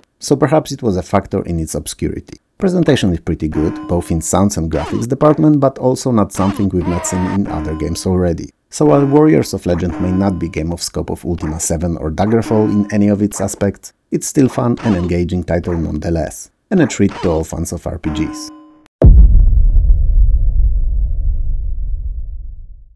War Wizard is a shareware fantasy top-down turn-based role-playing. My god, it's a mouthful. It was designed, developed and after not being able to secure a publisher, also published by the duo of Brad McQuaid and Steve Clover. And if the names sound at all familiar to you, then your memory is much better than mine. But to not leave you hanging if it's as quote-unquote as good as mine is, they were hired by Sony a bit later on to work in their brand new studio on a little game known as EverQuest. Yeah, that MMO legend EverQuest. War Wizard, while looking rather basic, is a full-fledged RPG, featuring a large and interesting continent built out of 6 kingdoms: Aladane, Crane, Kara, Essea, Zebesk, and Terwan. Great tactical combat system, and robust and deep underlying economy. Ages ago, the king of Terwan wanted to conquer the whole continent by allying himself with the demons from another dimension. All the opposing good forces joined together and with sacred monks' help trained the very first War Wizard. Warrior capable of mastering both weapons and magic. All races then pulled together and proceeded to arm him with highest quality artifact gear. His task was to challenge the king of Terwan, which he did, and in the process of their dueling, both died from fatal wounds. The artifacts were looted and are now scattered around unknown regions of the continent. Eons later, Kingdom of Aladdin is conquered by the Dark Forces and various monsters emerge seemingly out of nowhere and terrorize the lands. A young War Wizard apprentice must head off to find all 9 artifacts to defeat this new threat. This is where you jump in, taking control of said hero in the making. While you can use all weapons and cast all spells that you learn, companions that you will eventually acquire all have their classes and class-limited abilities. The game is played in turns and follows all the usual role-playing tropes of finding and talking to characters, exploration, fulfilling quests, arming your War Wizard and companions, selling loot and buying gear, and so on and so on and so on. Combat is also played out in turns, it's very tactical and grid-based and uses action points, which you have a certain number of, and they can be spent on movement, melee and ranged attacks, casting spells and using items. Even more so, each part of the body has their own hit points,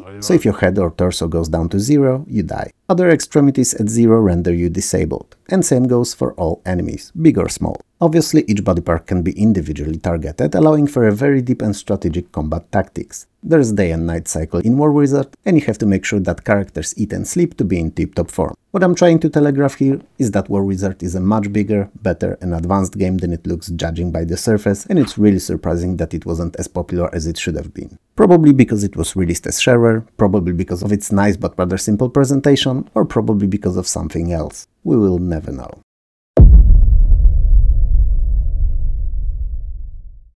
After untimely and unexpected death of the good king Meldiron, Kingdom of Vorterra has been declining rapidly, both socially, with citizens not grasping fully king's premature demise to a rare disease and worrying what will become of the once peaceful kingdom, and also, more importantly, because of the monsters massively creeping seemingly out of nowhere, causing terror and mayhem. It seems to be the theme of today's video, isn't it? Magical and terrifying monsters coming from an unknown location and spreading panic and destruction. Odd. Anyway, if that wasn't enough, plague and disease seem to decimate the populace left and right too, caused by unknown force, natural or otherwise. Death, panic and destruction is all that fills days of innocents who cannot understand the sudden transformation of once idle lands. But amid all that, therein lies a prophecy, written in the ancient book of Heralds. It speaks of this precise situation, of death, despair and fatelessness of the world. But most importantly, it's a prophecy about one of royal blood who will find mythical rainbow egg, deliver it to sacred altar room in the great castle, and from then onward he will bring the peace and prosperity to Vorterra once more. He will be the next great ruler. You play as one of the knights of the table. Yup, not round table, just table.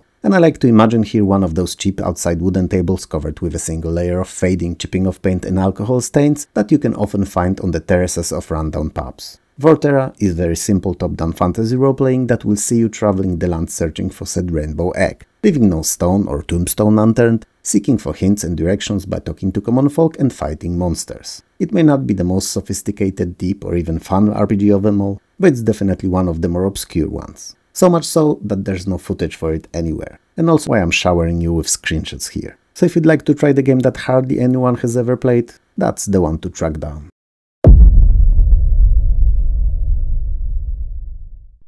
Wyberm is a simple action role-playing platformer hybrid with much more emphasis on action and several different gameplay modes rather than the very basic RPG elements. You play as a bipedal robot that can transform into a tank or a flying spacecraft, kinda like the one in text that we spoke about in previous video. You run around, or travel around I should say really, as you have multiple forms, so you swoop around several large locations, each containing around 10 buildings that can be explored, and as you go about it, you defeat various kinds of enemies collecting power units, which for the most part work kinda like XP and they raise your fighting power. You've 3 kinds of weapons to choose from, with upgrades available upon exploration of new areas. Every now and then you'll encounter an enemy that is considerably stronger than you and you'll have to leave its area to grind on weaker mobs to gain enough power to be able to face it later on. All levels end with boss fights and these take place on separate top-down areas. These two, if too difficult, can be abandoned and returned to later after powering up. To summarize, Wyberm is a game of threes. Why? Because everything in it seems to be based on the number. There are 3 viewpoints depending on the location within the game that you're in, so side view, top down and 3D. There are 3 forms you can morph into, tank, spacecraft and robot, and finally 3 weapons. Wyberm may not seem like anything special being as simple as it is, but it's surprisingly fun.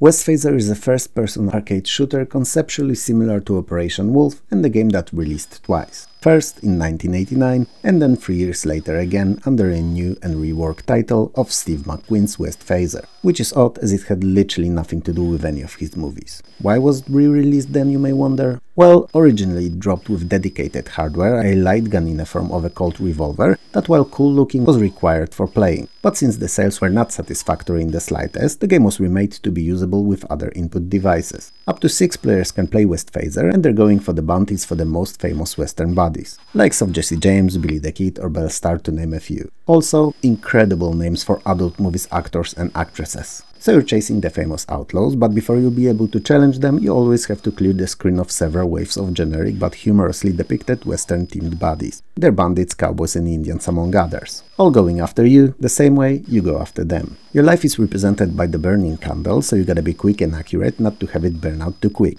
That said, hitting all of the enemies as they appear, often all at once, is impossible. So it's more of a game of minimizing hits sustained rather than avoiding them altogether. Especially that not everything that moves is there to kill you. For whatever the reason, during the single biggest and deadliest shootout of the West, which any shootout would be if you're involved, I must add, there's like literally dozens of civilian innocents going about their business, their daily life, seemingly not noticing the bullets flying left and right, just following their daily schedules. Odd. But that's the 80s game logic for you. Other than DOS and lowly 8-bit Amstrad CPC, Westphaser also came out on Atari ST and Amiga. And oh my days, if you have a choice or any saying in what version to get the Amiga. Or Atari if the other one is not available. They are both like generation or 2 ahead in presentation when compared to DOS. And I don't have to tell you that it's really disappointing.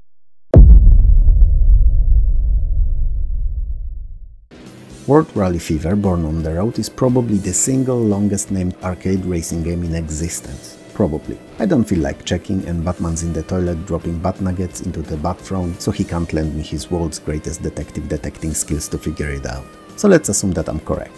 WRF has very basic controls, no realistic physics whatsoever, and the emphasis dial is turned all the way towards fast and frantic arcade racing. You pick one of 8 entirely unique drivers, each with their own skills and vehicles, and each representing a different preset of speed, acceleration, steering, grip and jump height. Cause yeah, you can jump in World Rally Fever, over road hazards or other racers. The tournaments are held in different parts of the world, French countryside, New York freeways and urban Tokyo among others, and each of them feature different surface conditions and obstacles. These can be rocks, trees, houses, spectators and others. All that combined provides for a lot of fun variety while racing. World Rally Fever features a lot of pickups too, and these can be traps and bombs among others. It's fast and furious, like the movies, but better, and keeps you on the edge of your seat all throughout the races, barely giving you time to catch your breath. It's just fantastic.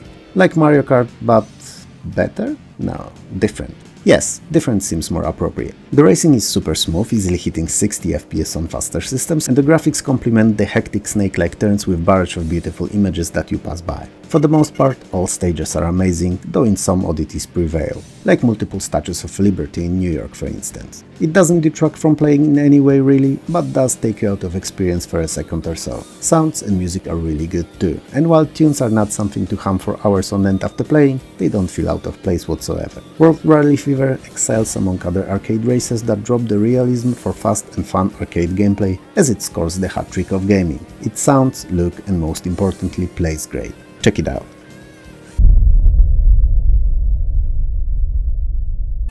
ZUG, aka The Journey to the West, is a typical Eastern-themed side-scrolling beat-em-up. Panda Games, the developer, was one of the very few at the time that exclusively released those arcade-like games on PC only, and whichever game of theirs you had a chance to come across, you could always count on a quality title. Not necessarily genre-defining, but always very close in scope to what was available on popular consoles at the time. ZUG is a typical walk left to right and beat everything up type of a game, occasionally challenging you with the bosses. And as such, it works like a charm. You don't need any special strategies to it, you just carry on mashing anyone that stands in your way. There's quite a few different types of enemies, all of them made out of big, nicely animated and uniquely looking sprites. You, or you and a friend, can play as one of 3 available fighters. 2 of them are anthropomorphic mythical animals, Sun Wukong the Monkey King and Zubajie the Pig.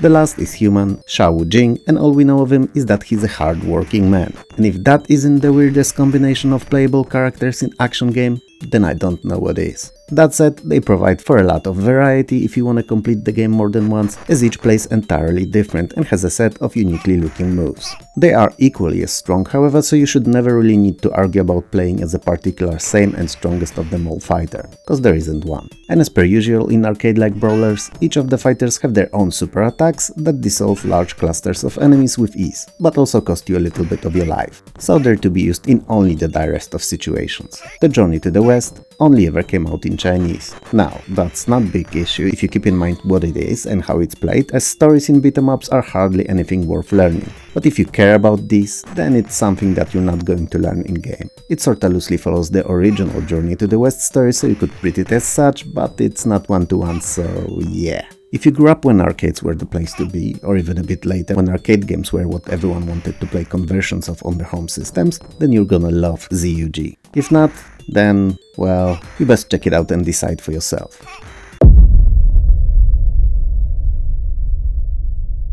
Xiphos is a sci-fi space first-person simulation shooter. I know, sounds convoluted, but imagine Ian Bell's classic Elite and just remove all the depth from it and expand on space combat, and you'll end up with Xiphos. Story-wise, civil war broke out in Xiphos system that's composed out of 6 universes, 5 known and 1 hidden, or locked away by the rogue AI, I should say really. And you must explore the known 5, keeping good relations with both sides of the conflict, and look for the 6th, central universe in search for the cause of the conflict. For the most part, the gameplay is rather non-linear and open-ended, so you'll be able to fly around wherever you please, provided you know how to get there and have enough fuel. And that's also what you'll be mainly doing. Flying around the remote space locations, trading to earn enough to keep your ship refueled and upgraded, and dogfighting buddies. And the latter, you'll be doing a lot of. Close to like 90% of the game is flying and shooting, which you know, while not being as deep as Elite's different inner intertwined mechanisms, is not bad either, as it's definitely the best part of this game. The more you do that though, the smarter the enemies will be and the bigger the part that they attack in, but other than that, they will not change much all throughout the game. So if you're someone who gets bored easily, then the lack of new mechanics after a couple of hours or so of playing will definitely bother you a bit. Fortunately, occasional asteroid fields or space mines provide enough distraction to keep you entertained a bit longer.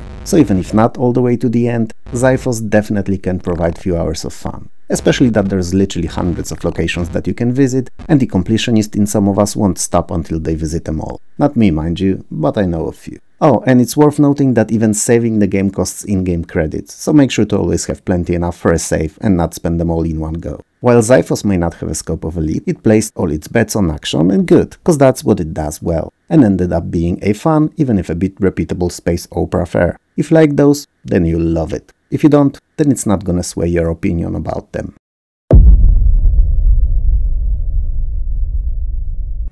Blade Warrior aka Zyklland is another of those games that never reached the limelight because of it being distributed as shareware. It's also an anime-style side-scrolling action platformer. It is set in a dystopian future of 2002. Yeah, you heard that right, dystopian future of 21 years ago. The unforeseen rise of incurable diseases and huge increase in drug use and criminal activities are plaguing the society. It's a future when cyborgs are omnipresent, advanced and sentient. The authorities, however, do not give them the same rights as humans get. Treated as subpar citizens, they often turn to criminal organizations, join them as foot soldiers in battle against the establishment. You play as a member of the titular Zyklland, secret government-funded mercenaries composed mainly of retired and discredited soldiers sent on the most dangerous and crucial missions. You start with a task of dealing with a gang of marauding cyborgs. It is, however, just the beginning of much bigger and much more dangerous campaign. Zyklland is a typical linear action platformer in which you go through each stage defeating what feels like football stadiums worth of enemies. Most of them are cyborgs, robots and various other machines. You can progress to the next stage only after defeating all enemies on the one that you're currently on, and to do so you're armed with a sword and sword only,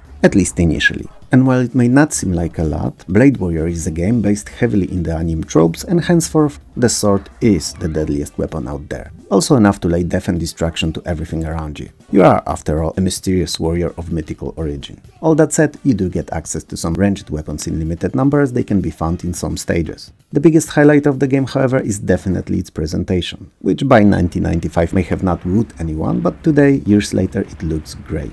I know what I said. Its 2D pixel graphics aged very nicely indeed. The sprites are large, beautifully animated, especially the bosses that often have multiple joints to them, but the special effects and backgrounds are also pretty impressive. Overall, the game looks nice, plays well, and should have reached much higher popularity than it did. Definitely check it out.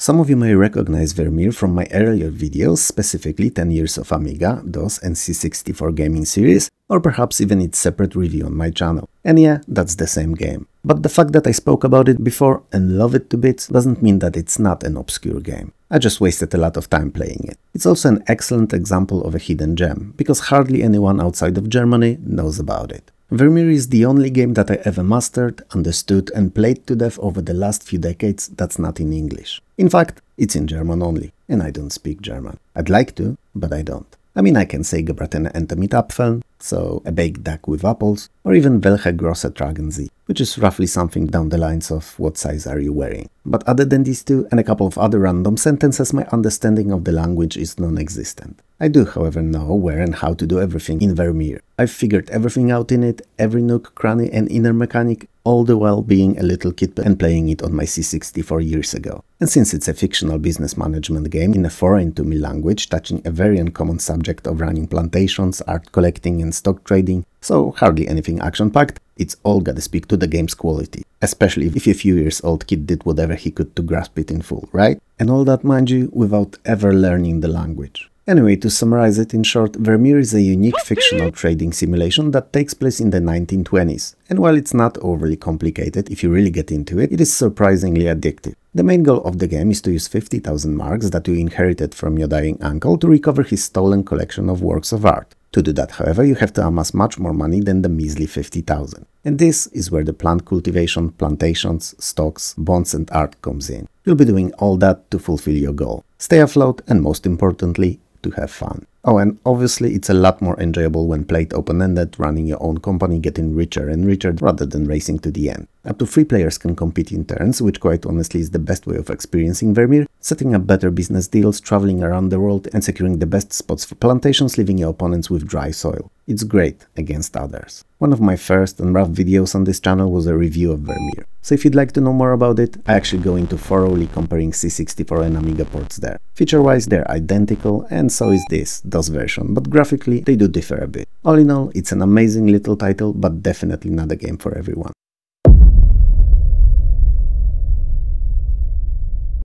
Weird Island is an early shareware point-and-click adventure. I've been complaining about shareware games being less widespread a lot in this series of mine, I know, and that it limited the popularity of some games considerably, that too. But there are also good things about the distribution method, provided that we live in a country that actually did those, that is. Namely, you got to try to sample the game firsthand before committing to purchase, and it was very often a much bigger chunk of gameplay than what the popular few years later demos offered. Quite often a third of an entire game, sometimes even half. So, that's plenty enough to figure out if the game was worth your money and also to get you involved in its story and have you want to complete it. Or not, but you had time to make your mind about it, is what I'm saying. Anyway, coming back to our game, centuries ago 5 galley slaves washed up on a tropical island and one of them was your ancestor. They all settled there permanently and founded 5 families that by today are the de facto biggest, most prominent and ruling families on it, passing the official ownership of the island between them every 100 years. The game starts just as the ownership is moved to you, with news of it delivered by the solicitors. Weird Island is not a long game, but it's, well, weird, and there's a lot of interesting and silly things that the developer added to it. It is, however, notoriously difficult to complete. There are a few sections in it that may stop you in your tracks if you haven't done something else first, and it's not indicated that it may happen beforehand anywhere. So, if you like adventure games but are also someone who gets annoyed easily or hates illogical mechanics, make sure to have a walkthrough somewhere within hand's reach, just in case. Now,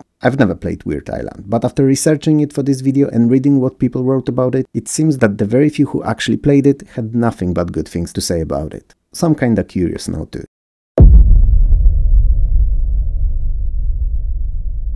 Xenophage Alien Bloodsport is a rather bad 2D versus fighting game that's as brutal and bloody as Mortal Kombat, but nowhere near the quality of it, and featuring in large majority various alien combatants coming from all corners of the universe. Corner of the universe. Pfft, that's stupid.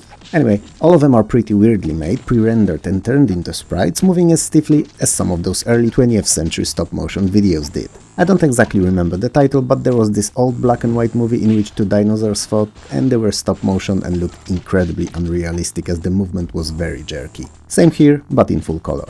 If the animations were smooth, a lot could be forgiving, and perhaps Xenophage could be an average versus fighter. But, as it is now, it's just awful. Backgrounds surprisingly are actually not that bad, they scroll sideways and could stay as they are if the rest of the game was any better. I mean, they're not in the quality of some of the late pixel-based classics, but they're workable. Interestingly enough, Xenophage uses a very similar scaling technique that was in Samurai Showdown, where the screen zooms in when the characters are close to each other and zooms out when they're apart. And while neatly looking, even if unnecessary gameplay-wise, it's hardly enough to save Xenophage. But if you thought that I finished dumping on the game already, you're mistaken. Because its control scheme is another little nightmare to tackle if you decide to check it out. I'm not sure if it was me, as the last time I played it was years ago, but controls always felt incredibly unresponsive and I'm not sure if I ever managed to pull off any of the special moves. Watching the YouTube footage for the game now, I see that others do, so it's definitely not impossible, but I get the feeling that it may be at the very least challenging. Since I've dropped so many stinking bricks on Xenophage already, let me tell you what's good about it, because believe it or not, there are a few small things. First of all, blood, gore and guts of various human and alien origins. Sure, it's not as appealing to me today when I'm older, but back then it definitely raised the game score in my eyes a bit.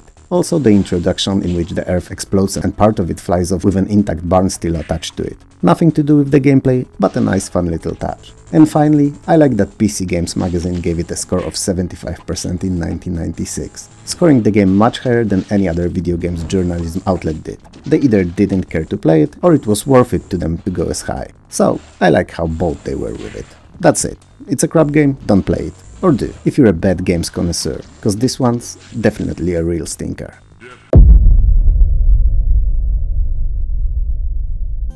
Xize the Adventure is a Korean platformer. We've covered quite a few Korean games recently, as while their developers were pretty active on the DOS gaming scene, hardly any games reached the Western audiences. So they're perfect match for the obscure series. You play as Xize, a young boy who finds a mysterious letter in a bottle with plea for help.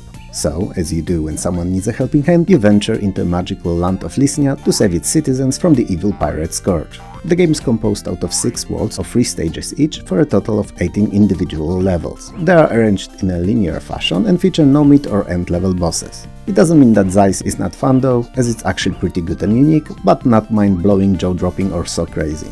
Is there even a saying like that something's so crazy? I don't know. Never mind. You start with a slingshot, which is your default weapon, and while not the most powerful, it works decently against various interestingly designed enemies. Watermelons scattered around the stages award you new costumes, which in turn grant you new weapon abilities. And these all are really different. There's like a yo-yo which kills most enemies with just one hit, there is the ability to release a swarm of birds, and even homing stars attack among others. There's a lot of these, is what I'm saying. You could also collect diamonds, which increase your health, so whenever you see one, pick it up, it's actually worth the effort. Other than that, Zeiss features all the standard platforming tropes of searching for keys that open doors, using slides and ropes for between the platform traversal, and such. There's few unique things too, like pencils that draw new platforms when activated, floating cushions, and many more other unusual additions, like a level where you ride a dolphin playing in a shoot-em-up style. So, it's varied enough to keep you entertained all throughout. Zeiss's presentation is okay at best, and I would honestly expect a lot more from the far end of 1995, but it is what it is. Sprites are small, a stylistic choice, I get that, but they're unimpressive, lack detail, and their animation is basic and composed out of literally a handful of frames. And the movement and jumps feel a bit floaty. Sounds and music are okay, but also nothing out of ordinary. All in all, Zeiss is a pretty decent platformer. Perhaps not one of the best on the platform, but definitely worth checking out.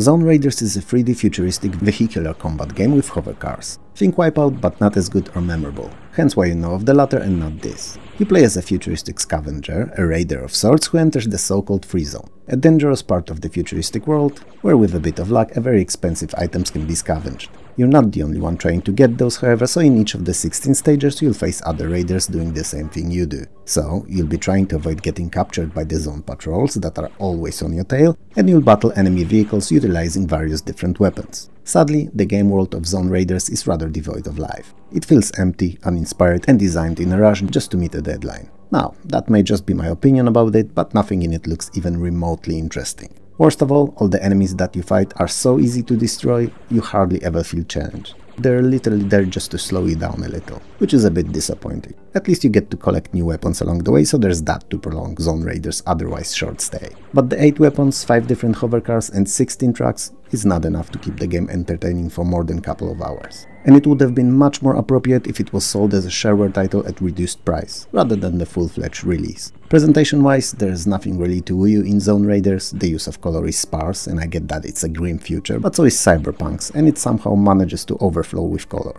And finally, all the 3D models are rather simplistic, probably to keep the game running at a decent pace. Sounds and music are okay, but not enough to save this rather below average game. Play or avoid, your call. I'd personally lean towards the latter.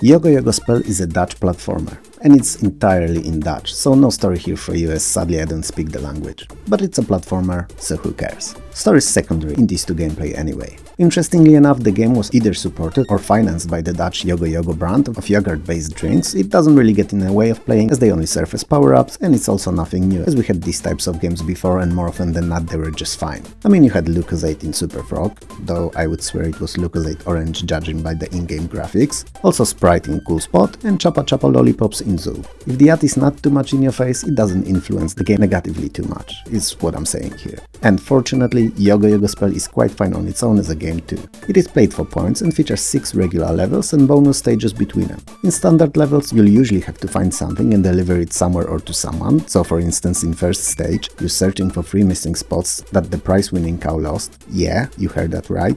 In second, the sea is emptying, so you have to locate and bring 3 cauliflower pieces to Betty, so that she could resume her work as a plug for the sea, so that it wouldn't lose all its water. Yep, another crazy one. In third, you have to find the kettle full of scorching hot water to unfreeze the door handle to reset the thermostat that's behind it. I'm not gonna list them all here, but they're all very unusual tasks and henceforth make for a quite unique gameplay, at least as compared to most games in the genre. The bonus stages are full of fruits and are there just to help you amass more points, and to work as a sorta palette cleaner between these very different to one another main tasks. Yogo Yogo Spell, while not impressive in any shape or form, is actually pretty decent, so if you're on the lookout for a new platformer, it's innovative enough to keep you hooked all the way to the end. I'm sure of it.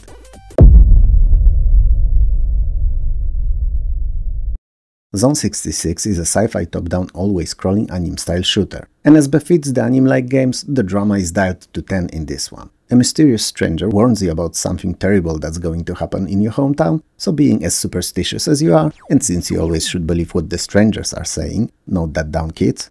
Nope, no, don't do that, I retract what I said. I'm Batman! Shut up, Bruce, I know you are. It's not time or place for it now. Yeah, I never meant what I said. Oh, almighty gods of YouTube, please forgive me this silly digression. Anyway, where were we? Ah, yes. So having to listen to a stranger, which no one in the right mind should do, you rush home. And there you find your wife and baby daughter murdered. Giving yourself what feels like 3 seconds to grieve, you jump back in your ship and head off to avenge them. What you don't realize, however, is that the terrorist forces responsible for your personal nightmare are scheming something even bigger and more evil. That's yet to happen though. And what I don't realize is why is that seemingly so important if you're only on a very personal vendetta? Why would their other plans be of any significance to you? And I would probably never neither know nor understand it, as I've never been an 80s or 90s movie action hero. Not that I didn't want to, it was just not in the cards. I mean, who wouldn't want to be Darth Vader, Predator or Hans Gruber? Wait, did I say hero? Anyway, the game is composed out of 8 levels, between which a little additional story snippets are added, keeping you following it all the way to the end. And even if I find it a tad too dramatic, the game is so good that you'll no doubt learn it all eventually anyway. There's quite a few crafts to choose from, and each of them can be individually armed with numerous different weapons before playing, making for a very customizable experience. You fight against both air and ground units, and the variety of enemies will no doubt keep you entertained. Especially that Zone 66 is super smooth. It is a dictionary definition of smooth gameplay. Don't fact check it, trust me. Everything moves so fluidly that it's a pleasure to witness. Sounds are pretty good too, and music is on another level. And other than the aforementioned smoothness of gameplay, it's a definite highlight of the game. So if you like shooters or even action games at all, it is surely the game from this video to track down and play.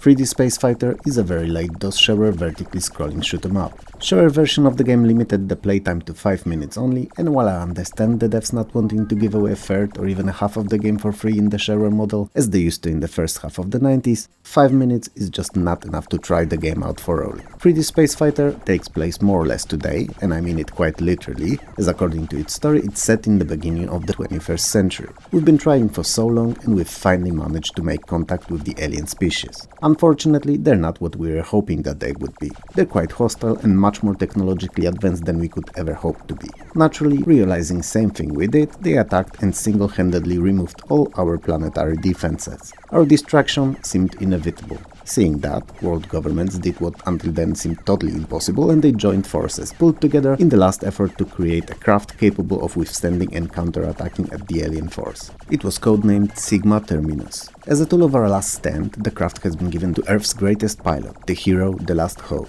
You're the one to pilot it against the alien scourge. 3D Space Fighter's gameplay is your typical shoot 'em up, so you fly up fighting against advancing waves of enemies, attacking you in various patterns. They're quite different from one another and nicely designed, though personally I'm not a big fan of pre-rendered graphics. I prefer them to be either pixel-based sprites or entirely 3D. That's me though, so don't hold it against the game's quality. Every now and then spheres containing power-ups, shield refills and ammo for secondary weapons show up, and when destroyed, appropriate bonus drops or pickup. Each level ends with a boss fight, and these are, as per usual in shooters, more demanding and by extension of that, more fun encounters than the regular enemies are. You can get hit as many times as your shield can take, but it doesn't refill automatically without pickups. 3D Fighter's graphics are in high resolution as VGA and pre-rendered. While I don't care much for them personally, they look aesthetically pleasing if you don't mind them, and the sounds are pretty decent too, though nothing special. Overall, 3D Space Fighter is a pretty decent shooter that somehow managed to release under DOS in 1999, and not on Windows as most games did by then.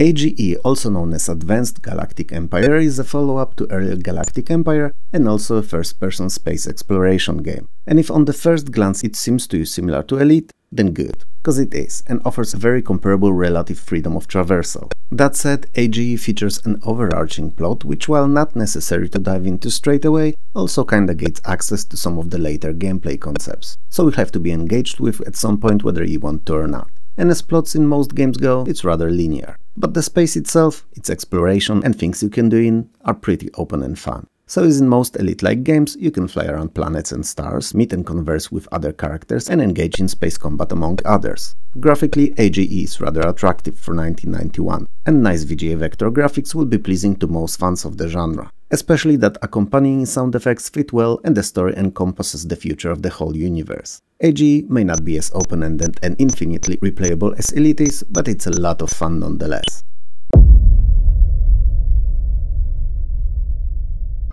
Absolute Zero is a sci-fi space first-person shooter. Believe it or not, but by 24th century we've colonized a vast chunk of our solar system. The colonies may not be big, but they're self-sustainable, and while by then the space travel may have gotten considerably faster than it is now, and it's much more common, it's still not instantaneous. One of our colonies is on Europa, one of Jupiter's moons. And because of the abundance of water, it's one of the larger ones. One of the moon's mining facilities accidentally discovers long buried underground deep in slumber alien race. Uncovered species awoke as angry as your everyday Karen is and attacked the miners. Soon after, they destroyed Moon's capital city. Since potential help from Earth would take a while to arrive, it's up to you to stop the alien menace or at least hold them off till said help shows up. The twist to the usual fare in similar games is that you don't play as a singular character but are placed in control of a different one for each of the missions. And with their collective efforts piloting 7 different crafts and stationary combat installations, you will save the remnants of the colony and repel the aliens. I hope. Absolute Zero's story and you having to play as different characters, constantly switching between them, is a very fresh take on the first-person space shooter genre, especially that it very accurately and convincingly portrays collective struggle for survival. It is not without its downsides though, and while the gameplay is really enjoyable when you get the hang of it,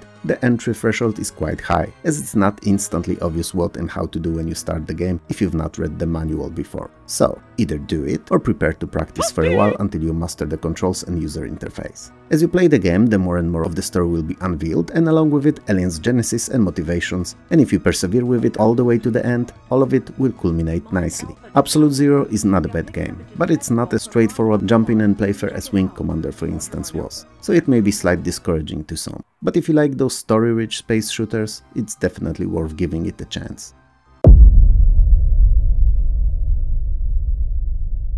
Airstrike is a side-view bi-horizontally scrolling shower shooter in which you control Apache-like helicopter. It's also a game that I like to think of as being a poor man's Jet Strike. It depicts a conflict between fictional North Atlantic Defense Alliance and equally as not real nation of Dosnovia. The game is divided into 21 chained missions which see you partake in peacekeeping activities. And if you wonder what that means, perhaps you're delivering food to the poor, building shelters for bombing victims and the likes, then no, that's totally not it. Peacekeeping in this particular case is a total and final destruction of all opposing enemy forces. So you're running said missions from the aircraft carrier stationed offshore from Dosnovia and giving very specific targets for each of them. The enemy forces consist of rocket launcher armed soldiers, AA guns, missile batteries, gunboats and others. And while killing them, it's best to make sure not to destroy any civilian structures or even trees, as destruction of these non-military objects adds up to a score penalty upon mission completion. Same goes for your copter. If it's damaged, it's worth some negative points. The map wraps around, and if you keep flying one way, you will end up back at the carrier. So I like to imagine that you're flying literally around the island. Otherwise, it makes no sense in my head and it bothers me a little.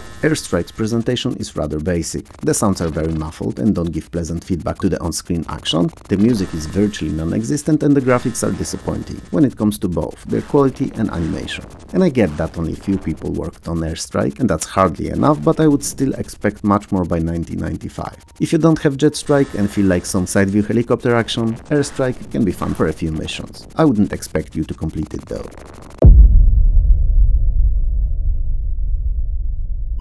Ajax, also known as Typhoon, is a rather average vertically scrolling shoot 'em up based on arcade original of the same name. Guess what is the background story of Ajax? No really, guess. Give it a go. Don't be shy. I'll wait. Did you said aliens invaded Earth again? You did? Great, cause that's what happened. I mean, it's not great cause it happened, but great cause you got it right. And I have the feeling that this third game covering the subject today is not the last. But we'll see. When I record it, it's not necessary when all games are picked for the video yet, so let's see if the past me managed in his own present to pick the game that will not surprise me by being thematically identical to the earlier three in this video and also his now future. I know, you're probably confused now, but imagine being me and living with all those thoughts constantly popping up in your head all day every day. It's as weird feeling as it is tiresome. On the upside though, I hardly ever get bored. Anyway, your objective is that simple, to complete all 8 levels and kill as many of the evil aliens as you can, preferably surviving in the process. You control a copter, again, armed with a cannon and a bomb launcher, and you also have a limited supply of smart bombs, used for clearing large clusters of enemies. And these naturally come at you in predefined and permanent between the playthrough's patterns. So, Ajax is one of those games where memorization is a key to success. especially that you will be constantly under fire from both air and ground enemies, and your copter can't really take any serious beating. While arcade original of Ajax was really fun, impressive looking for the time it released, and one of the best shooters out there, this 1989's PC port is seriously let down by its graphics, which in EGA presentation, and not a good EGA I must add, makes it look blunt and run disappointingly choppy.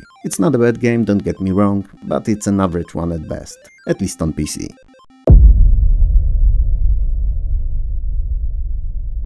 Alpha Storm is a game that's hard to classify, as on the surface it appears to be just your run-of-the-mill FPS, but it's so much more than that. It's also a spaceship simulation set in a semi-sandbox universe. Basically a Star Trek if all was not good in the universe. And the game is divided into sections. First is your space traversal, for which you use your ship that can be equipped with various devices and weapon systems. This can be all sorts of lasers, engines, cloaking devices, radars or even radar jammers among others, and all these come in different class variants, so there's a lot here to work towards and change during the course of your adventure. The second section of the game is the first-person shooting, which happens on planetary bases or whenever you take the enemy's ship or space station's shields, teleport to them and want to clear them of the enemy forces. Or if you're unlucky, if they board your ship, cause that can happen too. When boarding enemy vessels, you can find and steal various pieces of hardware that then can be used on your ship. You know, how you would do in space if no loss applies to you, or if you elected to ignore them. The universe of Alpha Storm is rather large, several dozens of systems in size actually, and they can all be visited.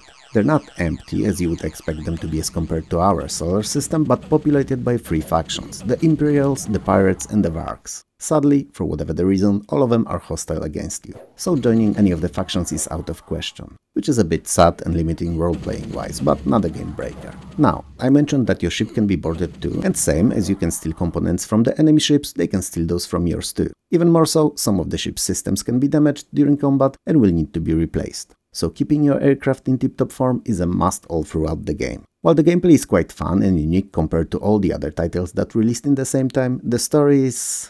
oh my. So, I don't know. It's bad and illogical, but not so bad that it's good. It's basically just stupid and inconsistent. The evil race of aliens came and wants to eradicate all life in the galaxy, leaving nothing but empty voids where star systems that they attacked were. So, you're trying to stop them, and to do so, you need to find two artifacts: Nova Bomb and Stasis Device. And at the same time, while you're seemingly doing it all for good, to save the world and all, you annihilate all the other species that you come across. So, perhaps it's you who's the scourge of the universe? In the end, Alpha Storm is fun if you play it for what it is and not focus on the story too much.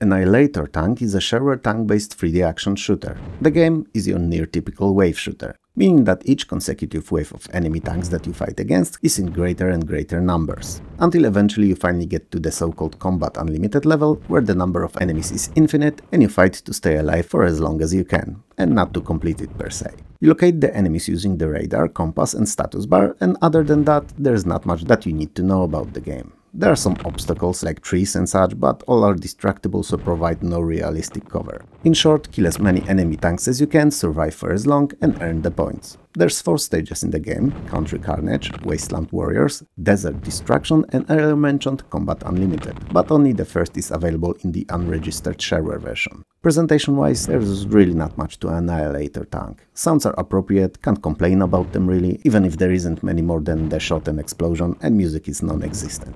Graphics are beyond basic and seriously disappointing for 1995, even if they're 3D. It's early 3D though, so it didn't age very well. In the end, Annihilator Tank is not a game to play for hours on end, but if you consider it a fun, simple arcade shooter to use as a palette cleaner between other better games, then it does its job very well.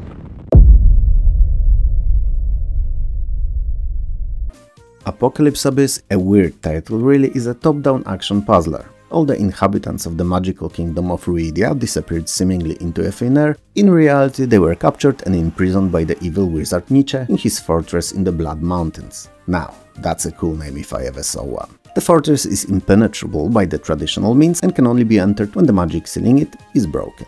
And to do so, 5 artifacts scattered around its dungeons need to be recovered. And you, playing as Ashtar the Dwarf, are the only one left, and by extension of that, the only one who can collect the artifacts, unlock the fortress, solve Wizard's ultimate puzzles, rid the world of him, and finally save all of the kingdom's inhabitants. Each of the levels is a puzzle that requires you to complete one objective, and one objective alone. Open the exit to the next and go through it. But it's never as straightforward as it sounds, and you will have to do a lot of tinkering around the various mechanics of the stages by pushing rocks, destroying barriers with bombs and triggering objects with thrown daggers. A nice change, I must add, from all the deaths that are usually triggered with thrown daggers that we've seen in other games. The game is divided into 5 basic dungeons of 10 levels each, and each of the 5 contains one of the 5 mystical artifacts that need to be found and collected. And when you get them all, the last and final dungeon unlocks, and it leads to Evil Wizard's destruction when completed. Apocalypse Abyss, once again odd title, is a pretty fun game if you happen to like puzzlers, cause the level layouts and mechanics are varied enough to easily entertain you and that brain of yours all the way to the end.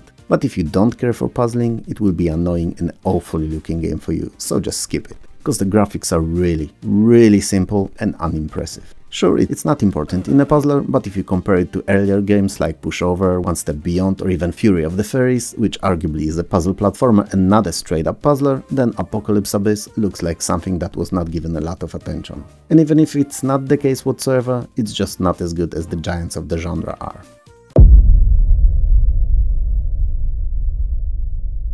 Brahmins, so the two-headed cows found in the Fallout's universe, is what I consider to be Apocalypse cows. They came to be as this terrible and awful looking spawn of evolution and radiation combined over time. In our today's game, it's hardly the case. Apocalypse Cow is a shareware split-screen top-down 2-player only arcade title, and all the cows have just one head. A serious overlooking on the developer's site in my books, but whatever. The aim of the game is to destroy all the opponent's catapults before he does the same to you. And you do it by, you guessed it right, catapulting cows at them. The Apocalypse Cows. There are 3 types of these: a regular cow, you know, like the one in Milka commercials, but not purple. Then there is a glass one that destroys 2 catapults at one go, and the last, metal, destroys 3. Other than the cows, there are also other ways you can lose a catapult. And it's by either driving into a cactus, fire, or rabid dogs. Or by being burned by Mr. Sun. I know, sounds silly, but you'll know what I'm talking about when you see him. Or it, really, and not him. And finally, by being eaten by the hungry weasel head.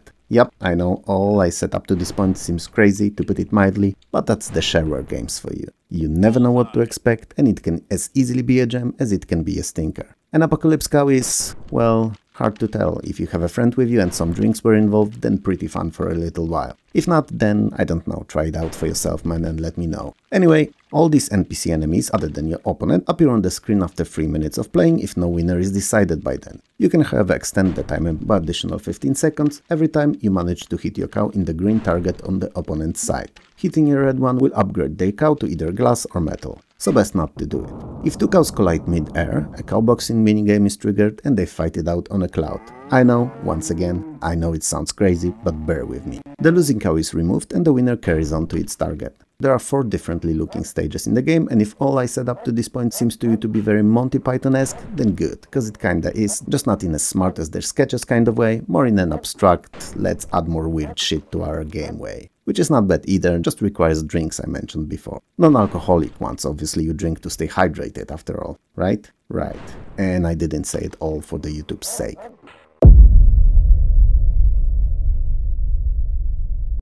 Asterix Caesar's Challenge is a multiplayer board game based on the cult classic European comic book series about courageous Gauls and their struggle against the Roman forces. Or rather, huge Roman armies struggles against a tiny village of Gauls, I should say, really. The game is all about traveling around the board that represents the Roman Empire and learning about the history and culture of various countries. Your goal is to collect souvenirs from all places you visited and then come back to your village in a given time with them as a proof of your accomplishments. Or otherwise, Caesar will win. Whatever that means other than the game over for you. The game board is composed out of 54 fields that you can land on, and they represent different countries, various challenges in form of the minigames, prisons, magic potions, traps, rest and meeting different lore-based characters. To acquire items needed for winning the game, you either have to answer correctly quiz questions asked in the country fields or purchase them from a Phoenician merchant for gold one in various mostly arcade-like minigames. Asterix Caesar's Challenge is a truly excellent party/family game that will no doubt appeal to all the fans of the comic books. Especially that you can obviously play as both Asterix and Obelix, the main protagonists of the series, and a few other well-known characters from the books too. Now, naturally, the replayability of the game is rather limited, as after a few complete playthroughs you'll know pretty much most of what it has to offer. But if there are kids at home and you'd like them to both have fun and also learn something, anything, then it's an excellent pick to fire up. Provided you manage to have them stop watching TikTok, that is. and it's not that easy these days. Anyway, presentation-wise, Asterix Caesar's Challenge is incredible, and everything about it is top of the class for the year it released in. The sounds are nicely sampled and the voice acting is high class. And the graphics? Don't get me started on the graphics. All the short animated clips and incredibly detailed drawings make it look as if you were watching an interactive cartoon most of the time. All in all, I cannot do anything else here than recommend Caesar's Challenge to anyone who's willing to try it out, as it's easily one of the best board games on PC in the 90s.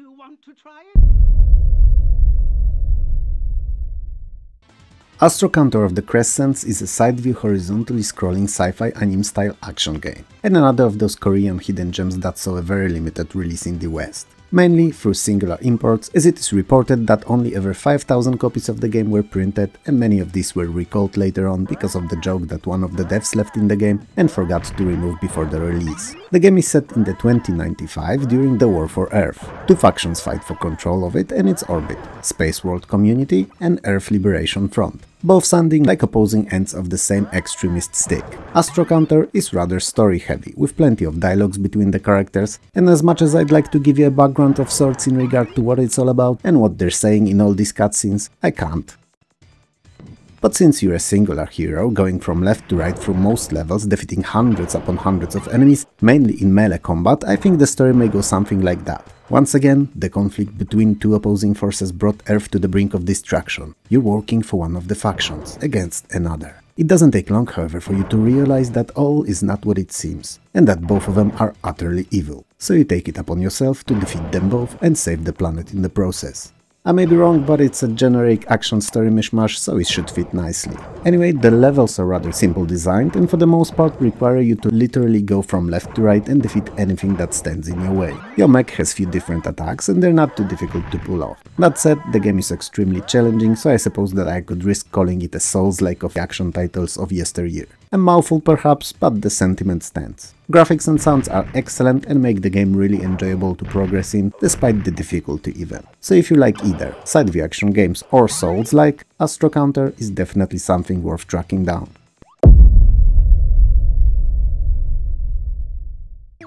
Astrofire is a top-down fixed-screen arcade shooter and another take on a classic Asteroids formula, with few small touches that make it different than the original is. But is it different enough to warrant a completely new game? I think you'll be able to answer it for yourself when we're done talking about it. It was released as shareware, split into 3 chapters of Into the Storm, Whirlpool of Death and Heart of Fire, all sounding like really cool titles for 1980s action movies and not chapters in a random game. Preferably with a lone protagonist who against all odds defeats the overwhelming armies of evil, saving a girl and universe in the process, kinda like you tend to do in other games. Anyway, only the first of 3 chapters was available in the shareware version, the remaining 2 required a purchase. The main difference between Astrofire and Arcade Classic was that it offered power-ups in the form of 2 new and stronger weapons and a shield, which effectively negated the one-hit kill mechanic of Asteroids, making Astrofire less demanding. Additionally, if you're someone who didn't like the momentum mechanics in the original or just wants a bit easier game, then it too can be toggled in the settings. The 3 episodes differ in the backgrounds and the enemy sprites, but other than that, they all play identical. Now, if you're an avid fan of Asteroids, I can pretty much guarantee that you'll love Astrofire. It's great looking, and while it sounds terrible, the playability of the original is definitely still intact, albeit a bit easier than you remember. But if you're not keen on the gameplay formula, then there's not enough new here to warrant tracking it down, as it's just the original in new tad flashier clothing.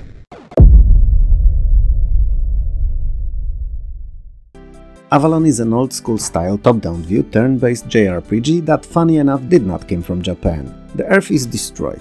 Was it us, or our mismanagement of climate and resources, or some kind of a cataclysm? It's irrelevant. What is important is that some of us, followers of so-called Avalon cult, managed to escape to a distant Earth-like planet of Avalon. When you start the game, some time has passed already and the colony is prosperous. Perhaps it's not the biggest or most advanced one, but it's safe and working. Colonists have grown accustomed to living on a new planet and the future of humanity seems to be secured. That is, until the day that one of the villages was attacked by the hundreds of strange-looking and unknown-to-us creatures. What's worse, the leader of the village, Lee, was captured by him as he was hoping to negotiate some kind of a peaceful solution to this rather aggressive situation. You play as Mace, yes, like the one in spray used against attackers. and you hope to help the inhabitants of your village and all colonists alike to continue thriving on the Avalon. The game is your typical single-player JRPG where you explore the map, visit towns, battle enemies random and otherwise, gather information from and talk to NPCs, purchase and sell items, fulfill quests and solve occasional puzzles. Sadly, you don't get to have anyone join your party, but other than that, it's a pretty standard fare.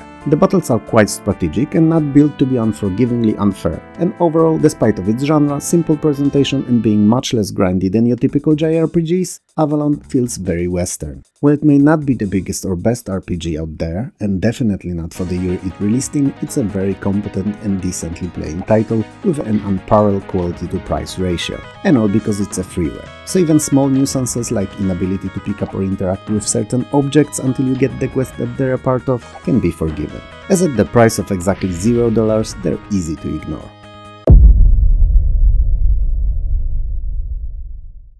Central Intelligence is one of the most unique games I've covered in the series to date. It's a political espionage-themed strategy with gameplay best described as a mixture of Shadow President and Midwinter. And it's still a bit different than what you think it is after hearing me mention the two. You play as a CIA chief sent to Chinese-supported dictatorship island of Sao Madrigal, where your goal is to find a way to organize the recuperation of democracy. So, you will be closely working with the previous leader of the nation, trying to arrange a counter-revolution to remove the current president from position of power. You have a wide range of various actions that you can take to make that happen, and they more or less fall into the two categories of propaganda and political orders. Decisions on your next steps and suitable approach should be based on the political climate, how the conditions in the country are developing at particular time, and also on the support of democratic party is holding at the moment. As even if your actions are successful, keeping democratic leadership will be impossible without appropriate citizen support. The actions that you take are not direct, but rather you recruit spies and allocate them in various strategic locations across the island, issuing orders to them Emperor Palpatine style, so delegating most onto your network of subordinates. You know, let them take the hit if something goes wrong.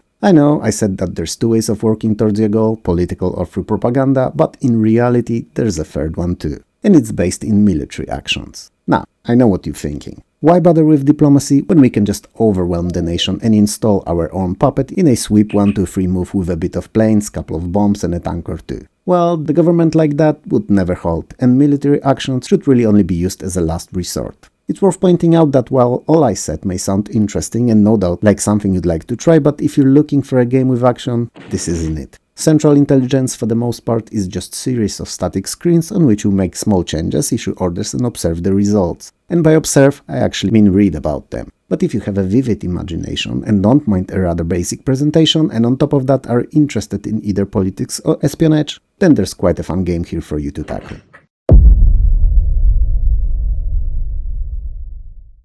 Chewie Escape from F5 is a point-and-click adventure game. Chewie, a titular protagonist, is who you're in control of, and he's out to achieve twofold when you start the game up. Rescue his friend from the evil Borgs who kidnapped him, and steal a powerful so-called red glump from their high-security zone called F5, so that they couldn't use it in their evil plans. And with a name like Borgs, which is neither dorks nor Borgs, I have no doubt that the plans must be nefarious. In the process of doing so, Chewie's friend Clint manages to get his paws on the red glump and escapes with it using one of Borgs' spaceships. On a side note, to me, red glump sounds like a disease that would require a visit to a urologist and not a cornerstone of an evil scheme, but whatever. The ship gets caught in a wormhole and moved thousands of light years away, where it crash lands on an alien planet called Earth. And this is where you take control of Chewie and the game truly begins. On the first glance, both gameplay and presentation-wise, Chewie looks a lot like LucasArts' Day of the Tentacle. And truth be told, it's actually not that far off. Naturally, it never reaches the quality of the classic, but it's an excellent little-known German title nonetheless. Most puzzles are inventory-based, and the humor and funny situations come most of the time from interactions of your inventory objects with the outside world and characters, kinda like in the aforementioned Masterpiece. The story, while may not be as crazy and over the top, is also pretty fun and will no doubt keep you interested all the way to the end. Graphics and sounds are both excellent, maybe short of voiceovers, but you can't win them all, can you? And the music is well-fitting and of high quality, so there's that. Truth be told, I've never completed Chewie and only maybe played it for an hour or so years ago, but it left a positive impression, and what I found about it online seems to support the sentiment. So while I can't straight up recommend it given how little I really know about it, all I'll say is that it looks like it's worth tracking down and playing if you're into adventure games at all.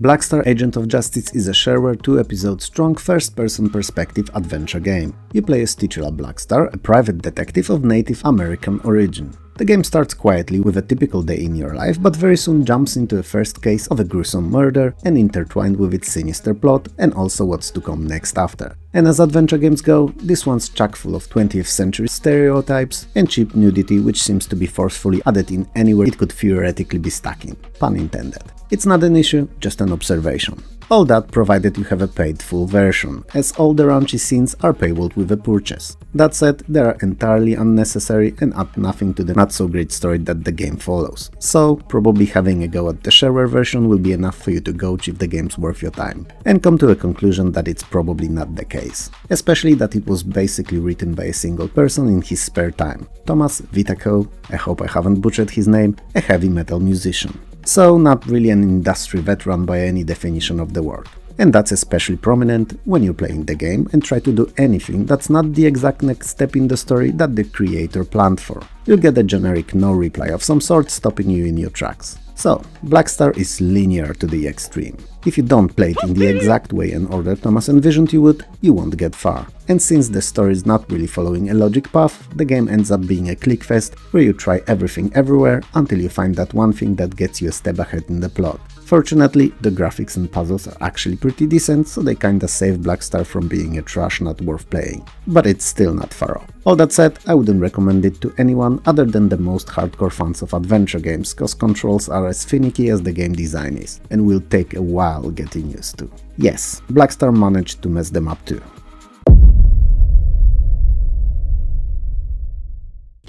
Cliff Danger is an always scrolling 2D run-and-gun platformer, and if you wanna better understand it, think just Jackrabbit but slower and with bigger sprites and more boobies, which obviously for the sake of this video and YouTube's algorithm will be limited. You're Cliff, the interstellar universal hero extraordinaire, so really the same person you are in real life. And one of those lazy space days when you're flying through the galaxy, as you do, you encounter an interstellar cry for help. Upon investigation, it seems that it's coming from the beautiful Amazon's Queen's ship. Her planet, Pleasure 6, awesome name I must add, has been invaded by the evil aliens known only as Glocks, and she pleads for help in saving her followers, so even more big-chested, lonely and captured Amazons. How could you say no to that? I mean, you cannot leave a lady in distress, much less so numerous ladies. So, you set off to save them from a world composed out of 20 rather large levels, and that's precisely what you'll do. Kick butts of various different aliens come, and be the knight in a shiny armor saving the beautiful ladies from captivity. Short of the armor and the knight part. Other than that, Cliff Danger is your typical action platformer with a lot of both action and platforming, and various kinds of weapon upgrades to boot. Graphics and sounds are really good. That said, the company that made the game and future Lula Sex Empire management titles, despite renaming itself with nearly every single game they released, was well known for high quality presentation, so it shouldn't be a surprise really. And here they definitely deliver. Question is there anything other than boobies that make Cliff Danger stand out from a crowd of dozens if not hundreds of other platformers? Not really, but booba or not, it's a very competent and actually fun to play title that all fans of the genre should definitely check out.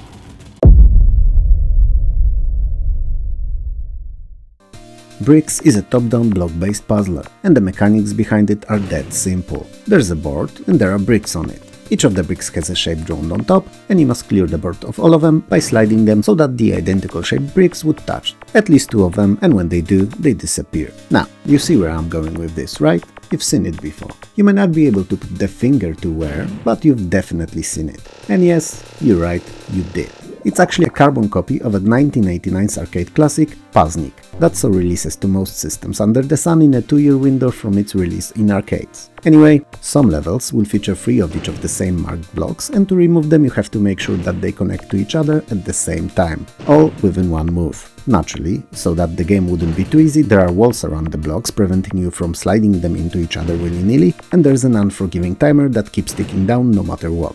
Even more so, most of the later levels only have a single correct solution, so you'll find yourself spending more time thinking and planning out moves rather than actually making them. If you're a fan of logic and puzzle games, Bricks is definitely something that you'll enjoy, despite its challenging nature. But if you're not, then it won't change your mind about them and may even annoy you with its complexity.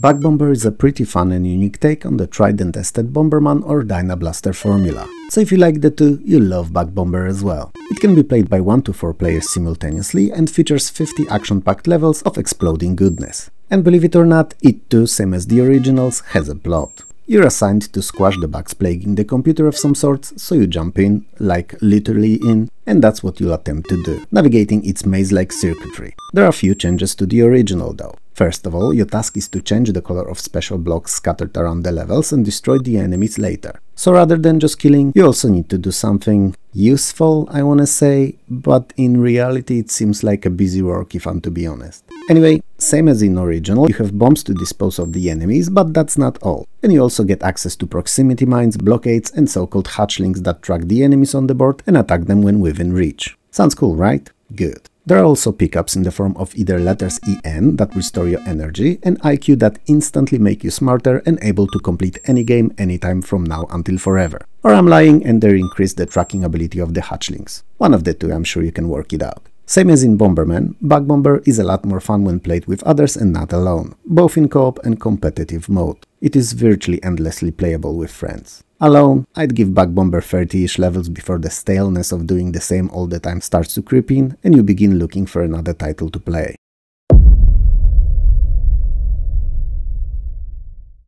Bunny Bricks is a new take on Arkanoid. It's more colorful, it has big sprites, it's overall more cartoony in its design, but in the same time, at least in my opinion, a bit confusing and less fun. I'll get to that in a bit though. Since it's chock full of color, it naturally also has to have a story. Your sweet fairy girlfriend has been kidnapped by the evil giant ape, and you, playing as Bunny, need to rescue her, getting through 30 rooms filled with bricks blocking the passage. Naturally, as in all Arkanoid-like games, you can't move to the next level before clearing the previous one first. So, since you've ventured onto the mission with your baseball bat, that's what you'll use to hit the ball against the bricks. And that's also what's most annoying about the game to me. I can never confidently say that I'm in full control of what I'm doing in Bunny Bricks. Every hit, every move looks and feels clunky to me, I'm not having fun whatsoever. And judging by the scores it received online, which were not terrible mind you, but very aggressively average or just a smudge below average, Bunny Bricks, it seems, was no one's cup of tea. Or a baseball glove. Whatever. Potato, potato, tomato, tomato, french fries, chips. Oh, it seems that we accidentally started a game of name 3 things spud related.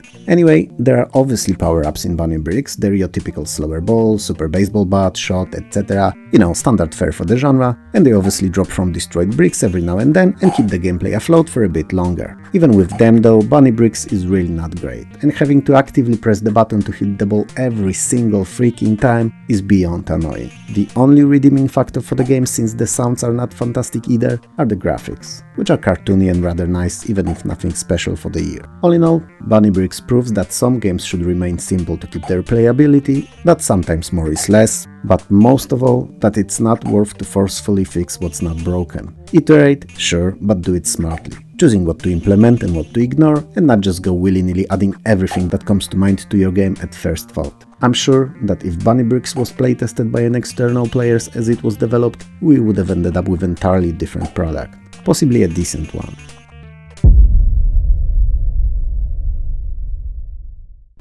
Chomps is a Pac-Man clone made entirely in text mode ASCII graphics. Now that's something you don't see every day. The idea here is same as in original, you control a smiley face collecting dots and avoiding monsters patrolling the mazes. Cause you know, they couldn't be made to resemble ghosts in text mode, so they're monsters. Naturally, whenever one of them touches the smiley face, you lose a life. So let's try to make sure that that does not happen, okay? Same as in original too, each of the monsters have their own personality and behaves a bit different, chasing you in a unique way. Not necessarily identically as in the arcades, but they act noticeably different from one another. There are 4 mazes in the game and each of them has a different number of monsters roaming it.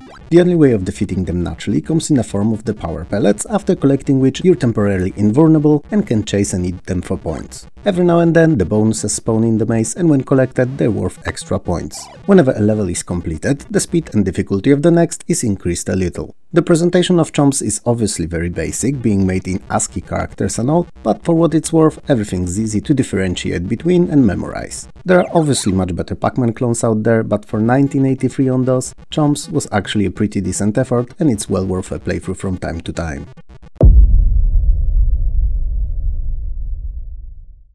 Citizens Backwater Affairs is so obscure that it never released. It was cancelled in the late alpha state before it could ever hope of reaching the market. That said, I'm not telling you about the game that does not exist. That would warrant a completely different video. Well, now that I think of it, I should made one about games that never were. But whatever, it's a subject for another time. While Citizens were really cancelled, the unreleased early version and a demo can be found online, and even played through DOSBox emulation. So, with that out of the way, what is Citizens about at all? Well, it was inspired by the classic Little Computer people, and you can think of it as a bit different Sims, before the Sims ever released, and with a dark twist. At the start of the game you learn that you died in a road accident, and that's the twist. After which you're promptly taken into an afterlife, where you're assigned the job of a caretaker of a small world under dawn, known only as Backwater.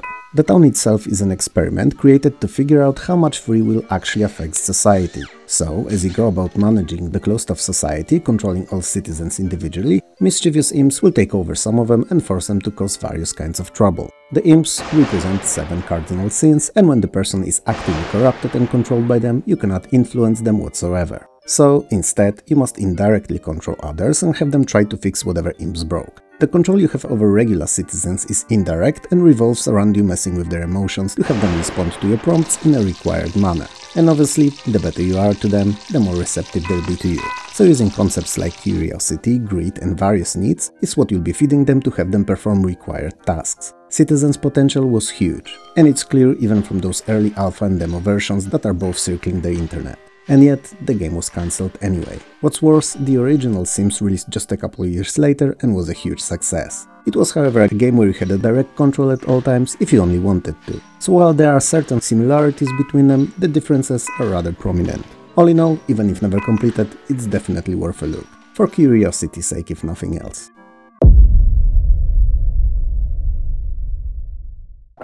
Some videos ago we've spoke about shareware puzzle platformer Clyde's Adventure. Wow, I've started using videos as a reference of time. So, several videos ago, in a land far far away, in the rich and prosperous kingdom of YouTube, under a rule of Lord Google, I sat down and told you of a game that had no enemies to speak of. But instead, it was full of traps, switches and teleports. It also required you to collect a certain number of gems to be able to progress further. Clyde's Revenge is a sequel to that game. What or who is Clyde unleashing his revenge on is hard to tell. As same as in the original, there's no enemies or bosses in this one either. You still travel through numerous castles, collecting what feels like thousands of gems, and still involve yourself in some very simple but in the same time incredibly tedious environmental puzzling. Why? Because there seems to be levers everywhere. The farther you get in the game, the more you'll need to use these. And in no time, the game will turn into backtracking bonanza, seeing you visiting the same areas numerous times over, just passing through from switch to switch or to the next locked off area. I mean, I know that I praised the first game, but I feel that by 1995 the originality of the idea has long passed, and milking the same cow with no novelty to the task was not as entertaining anymore. Sure, the no enemies idea is definitely still interesting, but complete lack of any noticeable changes to the gameplay formula of the game that came 3 years earlier is a bit disappointing.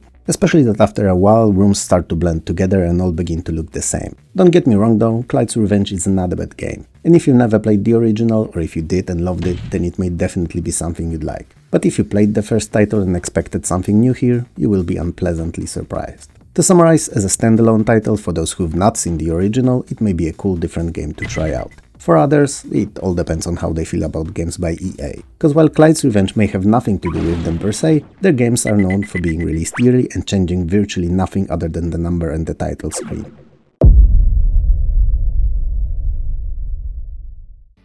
City Runner is a tiny, just a few kilobytes in size, 3D voxel-based futuristic search and rescue game. You're behind the wheel of a police hovercraft and you travel around the city streets, finding and solving issues in troubled spots. They are indicated on the map with a flashing building, so direct yourself to these. When finally there, to resolve the issue, all you have to do is bounce your car into the flashing building. I know, silly, but if you keep in mind how small the game actually is and how advanced for the few kilobytes of size the game engine is, it's understandable that some concessions had to be made. And if you think about it, it's no different than playing an older classic 8-bit game, which often were incredibly simplistic in their design and hence allowed for a lot of freedom in interpretation of how things were done in them. So, imagine that you're playing an 8-bit game and all will be fine. Anyway, the point of it all is to obviously save as many targets as quickly as possible within given time limit, preferably unscathed, because while you have to bump into troubled buildings, you shouldn't really into anything else. Each mission starts at the police station, where your shields are refilled and you're given a specific number of targets and time limit. From then onward, it's up to you to plan out your route to be the most efficient so that you could amass those bonus points for completing the missions in a timely manner. It's worth noting that you also have a speed boost at your disposal, which is really useful on those longer straight stretches to make good time. Graphics and sounds are both extremely basic in City Runner, but it's a tiny game, so most likely no real graphical elements are within its files and everything is generated on fly using its 3D engine, which is at least interesting if nothing else. To be clear, City Runner is not a great game, but I don't think that the developer, one person, ever hoped for it to be great, and it was probably just made as an idea concept. Naturally, I have no proof of that, but the simplicity and freeware distribution model kinda make it sound like it.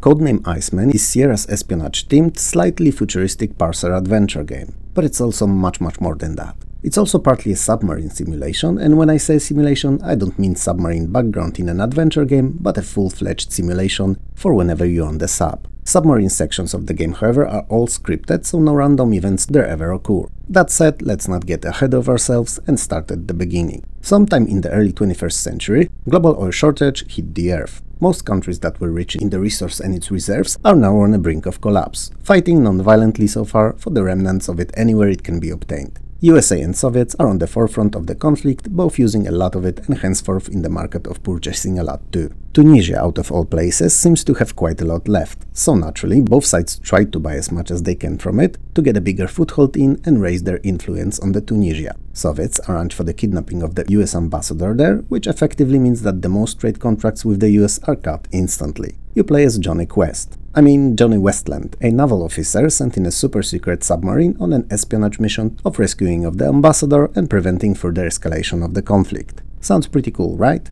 Well, if you don't mind the text parsers as much as I do, it actually can be, as it's very realistic in its inner workings and pretty fun adventure. Other than the submarine simulation sections where you have to tackle the enemy from time to time, the majority of the game is your typical Sierra adventure with everything that it entails. So great storytelling, a lot of puzzles, and in the same time numerous points where you can get irreversibly stuck or even fail at the game if you don't follow correct military procedures. Yep, you heard that right. Anyway, presentation-wise, while Codename Iceman is not great, it's not below Sierra's average for the time. And if you enjoyed their other titles, especially procedure-filled Police Quest ones, you'll like Codename Iceman too.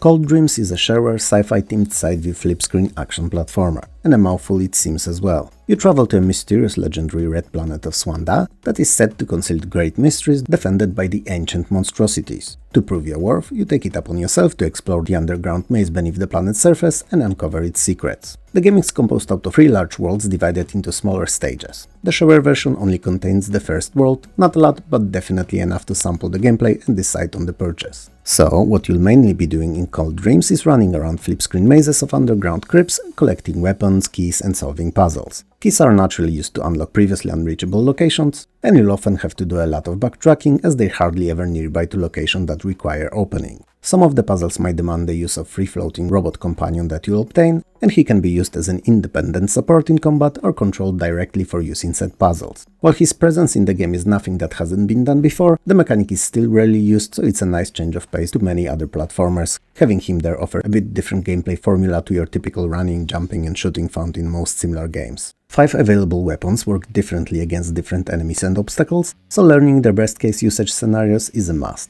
especially given that the ammo is not unlimited. Other than that, there are also power-ups in the form of life boosters, bombs suitable for clearing large caches of enemies among others, and shields. All these are used at will, so if you see them, grab them, they don't have to be used then and there and can be held for when needed. Cold Dreams is a fun, unique platformer and a very decently looking game for a shareware title. It may not be the best the genre has to offer, but it's definitely a very solid and entertaining addition to anyone's library of games.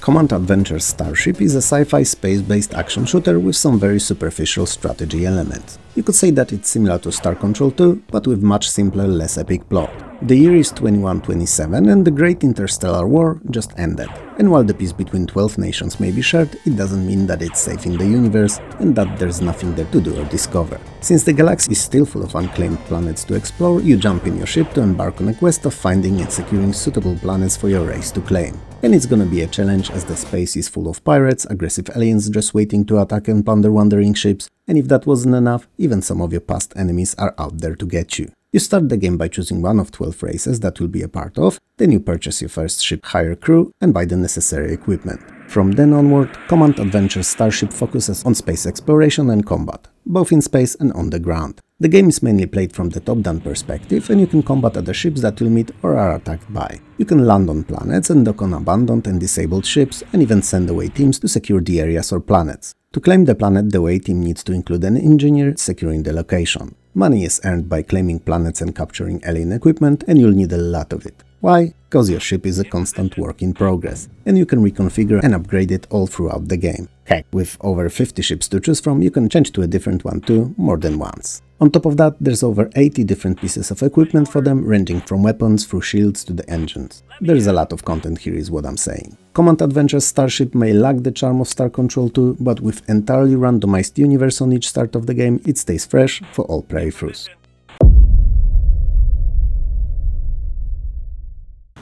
Cosmic Sheriff is a first-person flip-screen shooter.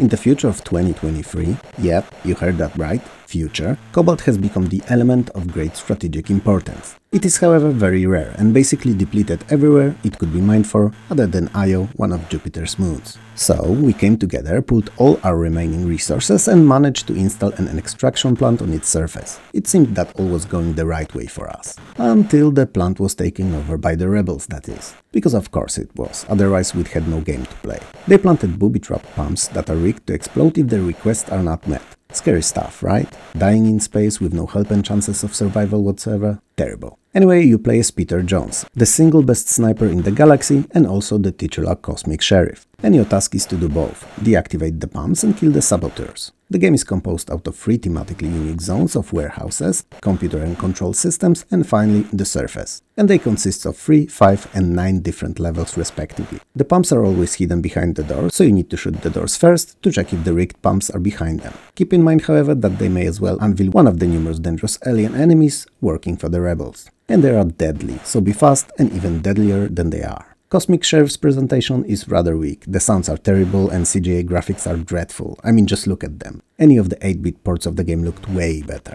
Even poor Specky, which usually color clashes like crazy, looks better. But whatever, 1989 was a transitional time for PC and some games still stuck to the old and slowly phasing out CGI. Gameplay-wise, Cosmic Sheriff is okay, even if rather simplistic. So if you like those basic shooters, you may enjoy it. If you look for more meat on the bone, so to speak, better look somewhere else.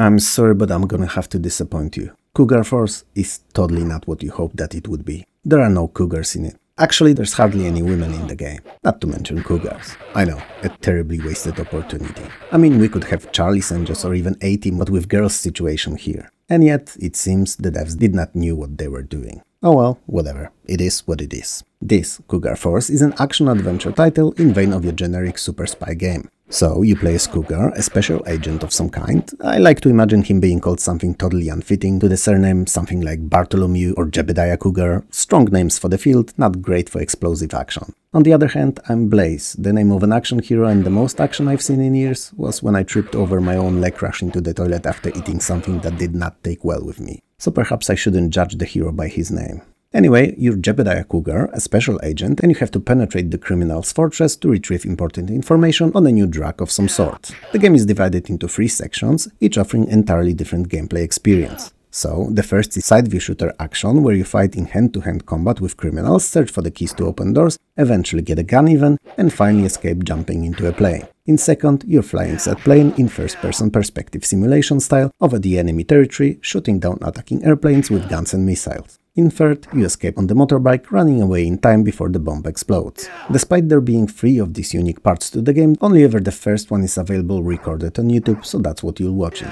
Sorry. It seems it isn't very popular among the retro gamers. And I kinda get why, because while it's doing nothing wrong really, and it's rather unique, it also doesn't do anything well, and the animations in particular could use few extra frames to feel smooth. In the end, it's a decent, yet not great generic James Bond type of a game, that's okay for one playthrough, and then you'll never want to come back to it again, simply because there'll be no reason to.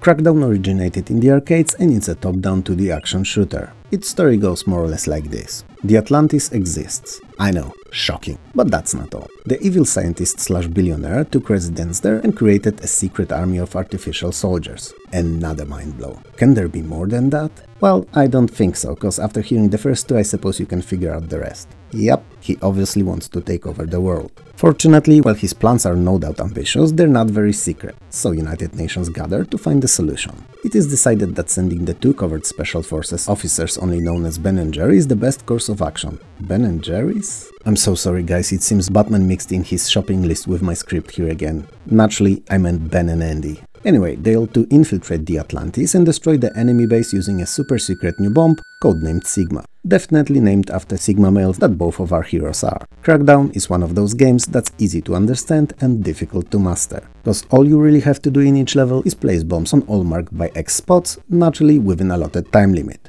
When you do that, head for the exit, simple as that. If that was all, however, not only the game would be easy, but also boring, and the whole intro about an army of evil villains Luckies would be entirely pointless too. So, there's enemies everywhere, and they're all out to get you. And I gotta say that they're the weirdest army that I've seen to date. Some only use melee attacks, others shoot, and there are even those that use Dragon Ball-like Fireball Kamehameha against you. It's wild. It's not a surprise then that you have to get rid of all the enemies you come across by shooting them or by running away. Since the ammo is limited, it's best to keep it for those more life-threatening situations rather than waste it on singular bodies. Having to avoid the enemies and not kill a lot is a refreshing mechanic for a shooter, if nothing else. To summarize, Crackdown is super fun, even if a bit repeatable arcade shooter that's just much better when played with a friend. So, if you like this, don't skip it.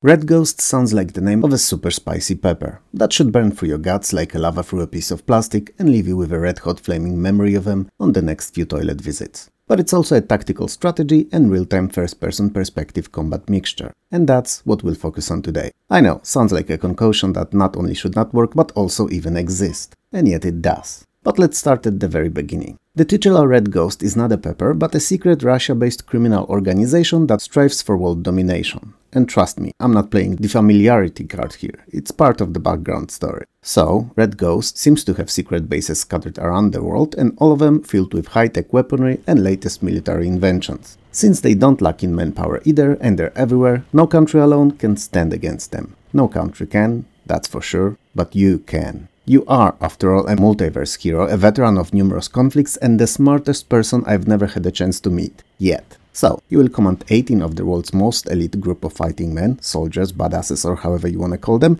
against the overwhelming enemy forces, all to stop the seemingly unstoppable threat. As I said initially, the game is a mixture. In strategy view, you plan out your attacks, and then when the combat starts, you get to take active part in it in first-person view, controlling any of the 18 elite soldiers and dozens of various combat vehicles, like jeeps, helicopters, tanks, and artillery too. It sounds cool, doesn't it? Tactically planning out offensives and traps for the enemy forces, and then leading them by yourself, switching between different units. It sounds like a dream come true. And it is. A dream only, that is. As neither the strategic layer nor the first-person action are fully fleshed out, everything feels as if it was tied with a hair-thin strings of promises ready to be broken. And worst of all, for the life of me I can't tell you why, but it's just not fun. It's nowhere near the worst game I've seen, it's not even in the same league as they are, but somehow I could never enjoy it. Perhaps it's just me being old picky grump and not the game. Perhaps. Anyway, the scarcity of the footage available for it online should be the best proof of its obscurity. And in this particular case, it's for the best maybe. As like I said, it's not great.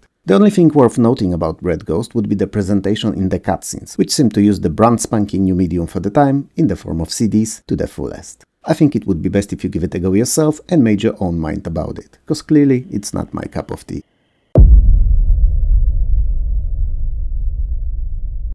Excelsior Phase 1 Lysandia is a top-down traditional Thai-based role-playing in the vein of the first few Ultima games, and the first part in duology of games, second releasing 7 years later in 2000. Story-wise, Lysandia is under a threat of destruction, terrible monsters emerge from everywhere, and the king seems to have lost his mind or befallen to a dark control of some evil unknown force, acting erratically and forfeiting all reason. Your task is to find the source of the chaotic presence, eliminate it, and save the planet in the process. You play as a so-called fixer, a demi-deity under employ of the Grand Council of the Watchers. Full-fledged, if I can even call them that, deities, gods if you will, that created the universe, multiverse, cupcakes, ice cream and everything else too, and now they oversee it. It is your job to fix what's broken whenever something is broken. Cause usually, when the Grand Council plans something for a particular world, it happens without fail, and fixers' services are only employed whenever something goes awry and history jumps off of its pre-planned path. Same as in aforementioned Ultima games, the focus is not on presentation, graphics, sounds and all the flashy bits that many games seem to parade like their only selling point. Lysandia is instead placing all its bets on the storytelling, which is exceptional, I must add. Clearly written with a lot of care to details, minute and all, full of twists and turns that will keep you on the edge of your seat if you decide to give it a chance and follow through. The quests, main and side, are numerous too, and all worth completing to get better and that small step closer to your ultimate goal. Lysandia features over 140 unique items to find, use and equip, more than 100 types of monsters and townspeople, over 100 individuals to converse with, a 35 spell-strong magic system, 30 plus cities, villages, dungeons and keeps to find and explore, and all that guarantees easily dozens of hours of role-playing fun. So, if you enjoyed early Ultimas, you'll have a hell of a time playing Lysandia. Oh, and the presentation is crap obviously, but that was implied when I compared it to the classic, so no one should be surprised here really.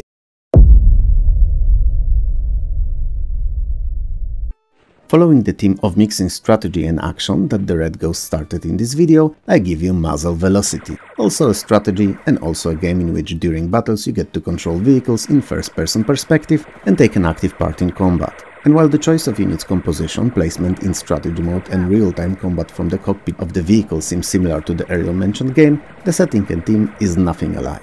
Muzzle Velocity takes place during World War II on the European front and is composed out of 150 single-player missions that can be played either as separate encounters or a whole campaign. And if you pick the latter, definitely more interesting game mode, you'll not only get to complete all of them in chronological order, but also your successes and losses in the earlier will influence the latter. So, the better you do during encounters, the bigger the range of orders that you can issue in the strategic layer will be too, and vice versa. There's around 100 different units to control collectively and they represent US, British and German vehicles from Allied and Axis sides respectively. While the strategic layers may not be comparable to the giants of the genre like Panzer General for instance, the action part of Muzzle Velocity is pretty fun. Sure, the controls are not very straightforward and will no doubt take time to get used to, but when you do eventually, the game really gains in the fun department. In fact, it's heaps better than the Red Ghost, so if you're gonna pick one of the two to play, definitely pick this one. Especially that you can switch control between different troops all the time and change vehicles too, be it tanks, jeeps or planes, all are at your disposal. Muzzle Velocity may not be the best strategy or even shooter, despite it being its biggest selling point, but it's definitely fun and that's the most important thing about it. It also sports a cool name that doesn't sound like something that can cause spontaneous and painful gastric events, which is always a good thing.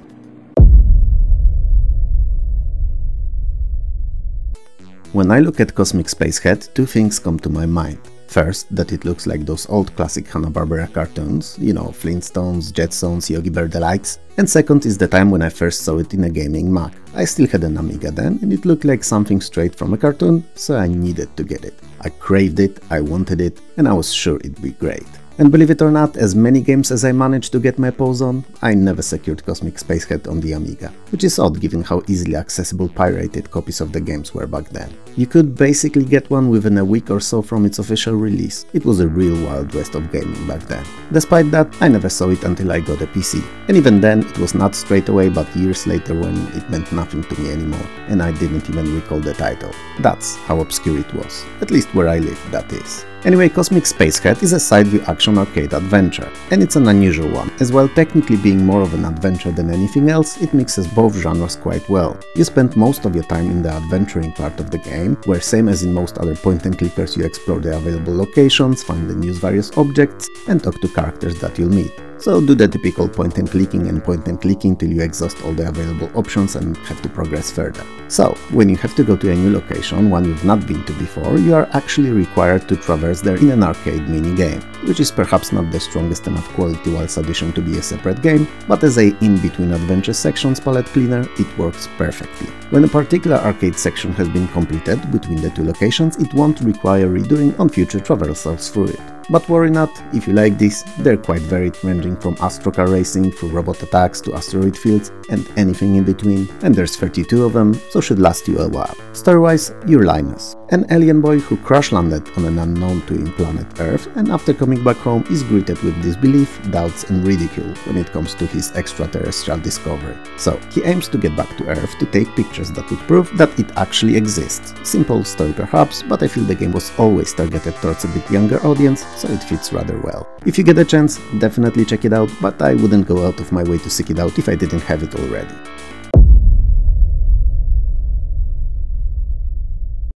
Do you remember a point-and-click adventure Conquest of the Longbow by Sierra? Well, unbelievably long titled Crazy Nick's Software Picks, Robin Hood's Games of Skill and Chance, is a sorta sidekick title to that main game. It introduces us to the protagonist of the conquest and allows us to partake in 3 thematically fitting minigames. First is an archery, in which you obviously shoot at the targets with your bow in the first-person perspective, taking wind into account. Each series consists of 3 shots, after which the points are tallied.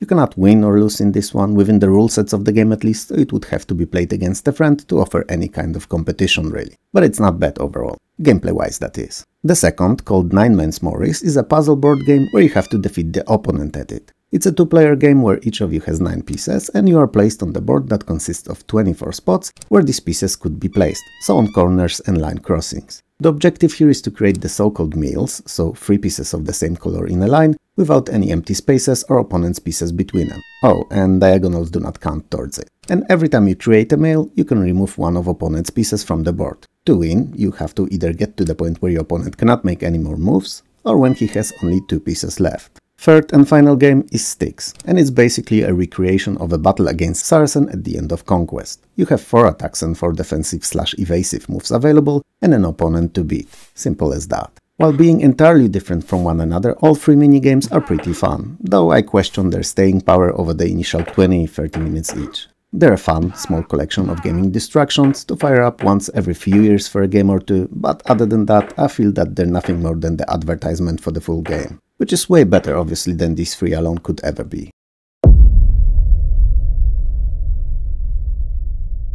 Creature shock is what I go through every time my boss's monster of a wife comes to work. Now, I swear on my Batman's life that every time she comes over, the temperature in the office drops like 10 degrees and everyone's mood even more so. She's like one of those witches that seem to be suspended an inch over the ground, hovering silently, never moving her legs and spitting venom with every word that comes out of her mouth. The legend says that once, years ago, she died and went to hell, but the devil couldn't stand her and sent her back, cause hell wasn't big enough for both of them. He also feared that she may be more evil than he could ever be. Fact. Creature Shock is also a first and third person sci-fi on-rail shooter. In the far-off future, Earth reached such a level of overpopulation that it could no longer comfortably sustain all of us. So it was decided that it was the high time that we looked for a new planet to call home, an Earth 2.0 so to speak. So state-of-the-art spaceship, the Amazon, was sent to investigate Saturn and Jupiter to figure out if they were suitable for terraforming and potential future colonization. A little before the ship was supposed to come back home, all contact is lost, and all we've left with is a distress beacon signal beeping and booping with no additional message. As our species' future is on the line, a task force of the best is quickly assembled and you play as that crew that was sent out to figure out what happened with the Amazon. And since we've already established that Creature Shock is an on-rail shooter, you can pretty much guess what was the Amazon's fate.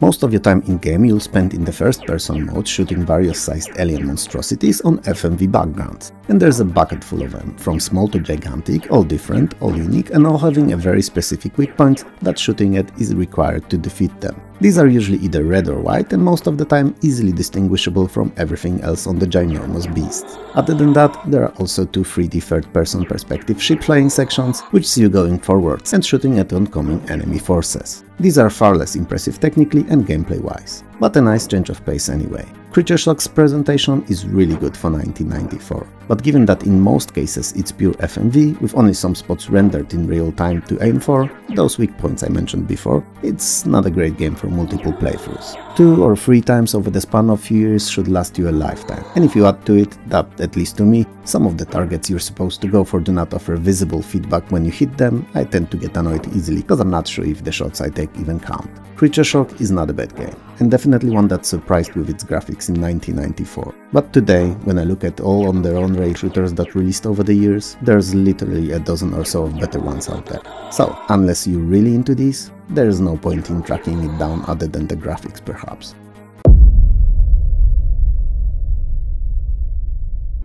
Creep Clash is not your yearly emo/macabre lovers convention, no, that could actually be fun, and it's better known as Creep Bash. Don't fact check it, trust me. I'm your friendly everyday YouTuber after all. Creep Clash is a single worst versus fighting game that I've ever seen. But before I get into details, let me tell you about its bad, albeit fortunately short background story. Every year in the land of Eternal Night, creeps, so Pumpkin Pyre, Ludwig van Vampire Bat, Frankenclot and Demon Spawn fight on the Halloween night at midnight on the so-called ancient battleground of the Mists of Cimetoria to figure out who will become the champion and thus open an ancient great door to the living.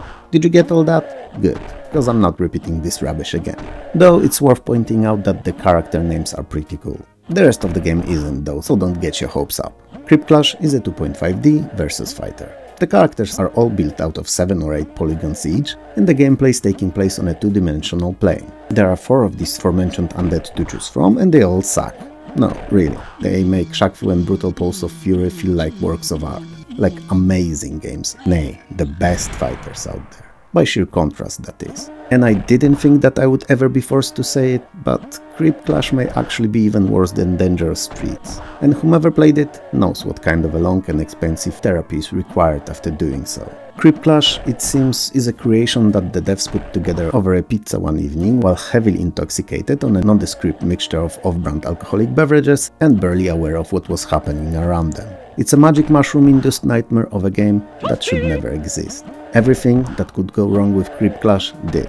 The backgrounds are mostly dark and static, featuring close to no details at all. The characters look as if the 3D engine only accepted base geometrical shapes to be used and only few at the time, so that the polygon count would never cross 10. The sounds are rather bad, even for a fighter, which are not known for best sound design, and gameplay, well, it's at F- level. Better yet, F double minus. So, technically speaking, the game has some kind of a gameplay there and it's working, but it's definitely not fun whatsoever. I mean, perhaps each of the 4 has their own specific attack and few moves even, but trust me when I say this, you won't play it long enough to learn them. It's awful, it's terrible, it's a trash. Avoid Creep Clash at all costs.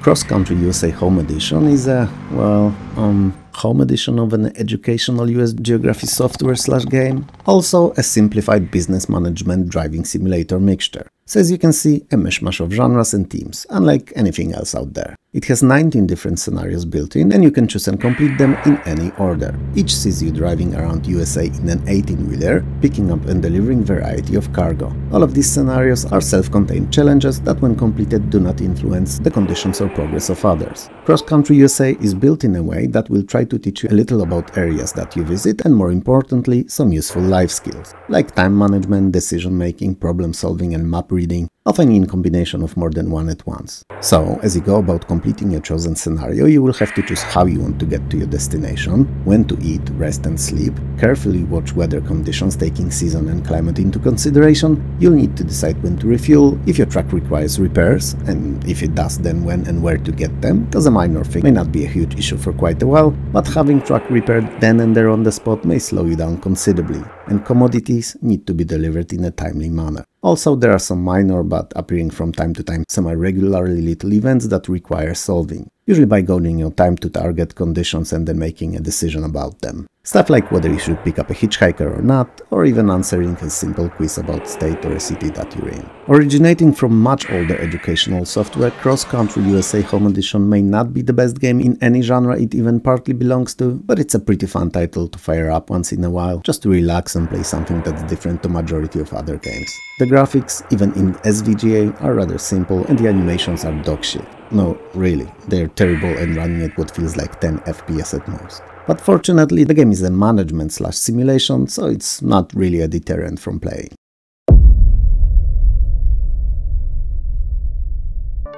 Crown is an action arcade game in which you play a role of a king wannabe noble. And to become one, the king that is, you need to overcome series of challenges all around the world. And all I just said are really big words that in reality mean that it's a collection of 6 minigames. You can approach the country's, challenges in any order you'd like, and they are all different from one another. In England, you're controlling a knight dog riding on a horse, jumping over hurdles and collecting shields. If you manage to grab a specific number, the challenge is considered beaten. In Scandinavia, which is not a country but a region consisting of few countries, you play as a Viking duck on a boat. And the aim is to collect treasure chests while avoiding whales crossing your way. In Russia, you're a bear, because of course that you are, and you try to imitate a dance that the lady next to you is performing. In Japan, you're a beaver, I think, cause he kinda looks like one, and he rides a dragon, jumping from moat to moat over obstacles and munching on something that resembles pumpkins or oranges along the way. You need to collect most of these there to succeed. In India, you're an elephant boy crossing a bridge that looks like a conveyor belt, avoiding bananas and their peels and trying to catch 8 mice. And as much as I can understand all the stereotypes so far, the one with mice just goes over my head. So if you know the origins of it, please let me know. Unless it's something about an elephant and a mouse, cause that's also feasible. Never mind. Finally, in Arabia, you're a monkey flying flying carpet, and need to collect flying magic lamps and avoid the clouds. While Crown is an interesting set of minigames, they're not very fun on their own, and even as a pack of 6 provide just a little staying power. I can easily see you playing it once or twice every decade or so and then letting it gather dust on a shelf for another 10 years. Crown's graphics are pretty decent, though nothing to write home about, and the sounds and music are a bit disappointing, generic and not of high quality. If you like minigames games, wow, that sounds pretty stupid even if it's technically correct. But if you do and have someone to play them with, I can imagine Crown being something to fire up once in a while. Alone, once or twice a decade at most makes sense to me too.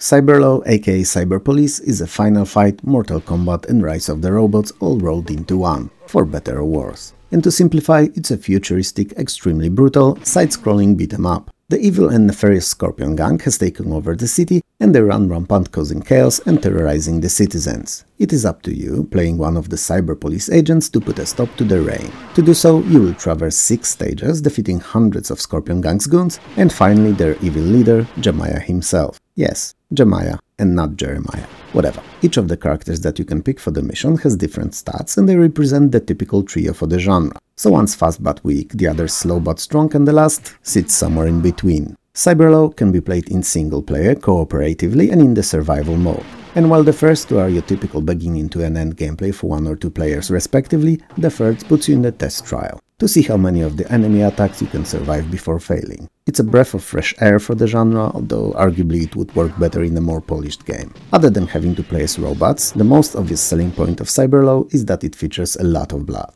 And by a lot, I really mean a lot. Every punch, kick or a weapon used against the bodies has them spill it by the bucket. And it's not unusual to complete the stage or a part of it with a floor completely covered with bodies and red. But don't let the goriness fool you. While undoubtedly oddly feeling when played, Cyberlaw is actually pretty fun. Perhaps not as good as giants of the genre are, but definitely worth a playthrough every now and then, even if the enemies repeat more than I'd like them to. The sounds are what you'd expect them to be in a fighter, so all the punches and kicks are appropriately meaty, but nothing above the genre average, and the graphics are high-res. And while because of it they feature considerably more detail than the older games did, I kinda prefer the classic arcade pixel-perfect ones more. Games like Alien vs Predator or Cadillacs and Dinosaurs, they just look better to me.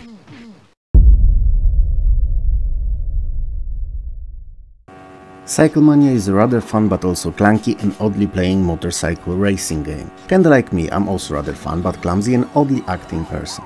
And it's one of those games that wanted to do something new, something else than the others did with the FMV sequences. So, rather than having real-time rendered or even typical for FMV games pre-rendered backgrounds, it uses pre-recorded video footage of tracks that you'll race on, which, on the first glance, look quite nice on all 5 included courses, but the more you play the game, the more the shortcomings of this solution will become painfully obvious. As much as the video background is an interesting choice, looking arguably better than low-poly pre-rendered solution of yesteryear would be, in reality, the speed at which the footage is running makes it look choppy, and the video compression adds blockiness to it too. Playing the game on CRT may actually negate the issue, but I don't know anyone who still has a CRT screen, and on modern displays the artifacts are more than prominent. That said, if you overlook this little graphical annoyance, the gameplay itself is quite enjoyable. Both your biker, opponents and the oncoming traffic are digitized sprites with various levels of scaling to them, and completing each of the 5 tracks once or twice can actually be fun. Other than that, there are 6 differently feeling bikes to choose from, and they can even be upgraded between the races. But sadly, all the upgrades other than the engine are cosmetic only and have no real impact on the bike's behavior. At least I never noticed any myself. And the aforementioned engine upgrade only influences the top speed, so it's hardly something that would change the way you experience the game. Last but not least, one thing that I could never get used to is how your driver's represented in the game. You have this first-person perspective view, so naturally you'd assume that it's a first-person game, where you race from a biker's point of view, speeding along those digitized tracks like a true racer that you are. Well, not the case here whatsoever, and the yellow dude flowing all over the screen is who you really control. It's an odd choice and one that I find really immersion breaking. Because even if I dodge the oncoming traffic with the yellow biker, it feels really weird to have it pass through the bike's dashboard. In other words, it's as if you drove straight into it. Not my type of experience when racing, constantly questioning my reality. Though, truth be told, I do it in real life too. Question the reality, that is. And every 6 months to a year, just in case, I casually check if the telekinesis doesn't really exist. Cause you never know.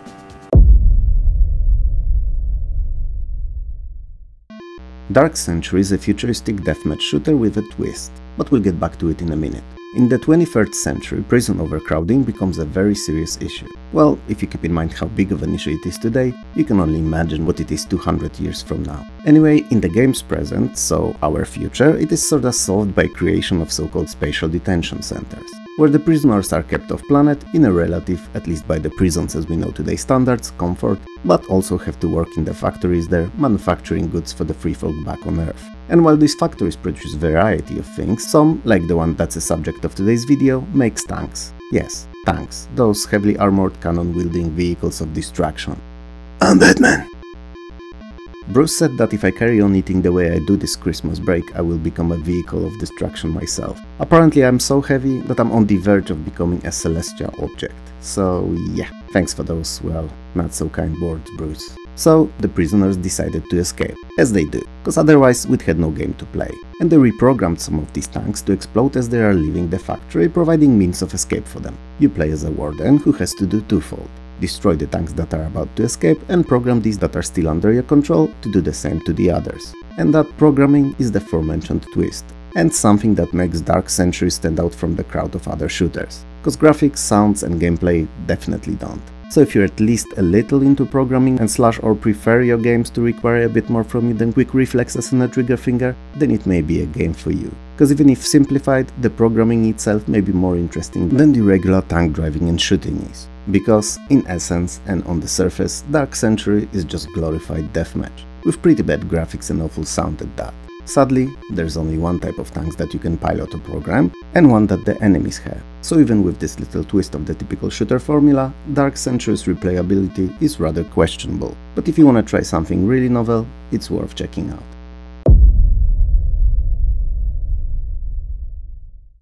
Cyberwar is based on the movie The Lawnmower Man and serves as the follow-up to its story. It's also a sequel to year prior's The Lawnmower Man and a collection of cyberpunk / futuristic themed minigames based on the movie's virtual reality segments too. So, it's milking the same cow for the second time, so to speak. And even a year earlier, it was not a cow but a bull, so not much there to squeeze out really. Once again, the minigames are not great, and their only redeeming factor are FMV sequences and pre-rendered graphics. By 1994, however, most gamers could easily tell which FMV games were genuine gems among numerous piles of video sequence-filled poops, and which were only using the gimmick to squeeze money out of misled players' pockets. And I'm sure you can guess which one the Cyberwar is. You play as Dr. Angelo once more, and he's sent into virtual reality to defeat Job. Again. Now, if you remember correctly, Job was disabled in real world, but also had his brain processing capacity over 400% larger than that of a regular person. Inaccessible in real world perhaps, but after entering the virtual reality, it was increased even more so. So, naturally, he abandoned his physical body and became a virtual-only being. You know, one of these that could be defeated by pulling the plug out of socket. Anyway, most of the minigames that you partake in will be of arcade kind and will see you avoiding obstacles or dodging things, usually by hitting appropriate arrow keys at the right time. But some are more logic based and will see you solving a puzzle to enter a code. All of them, however, share one thing: they're all boring. Yeah, I said it, boring. as in devoid of fun. The devs, it seems, never realized that at a certain point the graphics cannot make up for gameplay, or lack thereof really, like in the case of this piece of shovelware. And we ended up with a beautiful, but ultimately disappointing 3CD strong monster of a game that is not worth the time it takes to run it. Compared to its predecessor, Cyberwar looks stunning with its pre-rendered graphics and FMV sequences running in 256 colors and not 16, but other than that, it's the same convoluted mess with even less comprehensive and entirely non-linear, hard-to-follow story. All that said, it's definitely worth checking out once, just to see what was the absolute top-of-the-line graphics back then, and how they could be spoiled by a broken, nay, non-existent gameplay mechanics.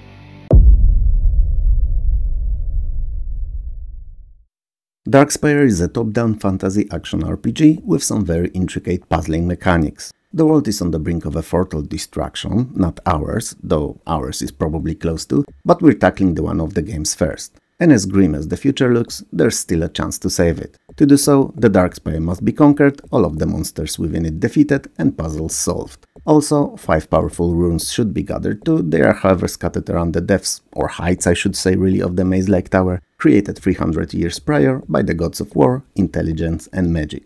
Darkspire is composed of 50 levels full of death around each and every corner, sometimes in the form of deadly creatures and sometimes as puzzles of devilish design. So being the hero that you've always been and seeing that as per usual no one else is willing, you decide to enter the Darkspire and face the challenges, both physical and those of the mind, to find the runes and save the world.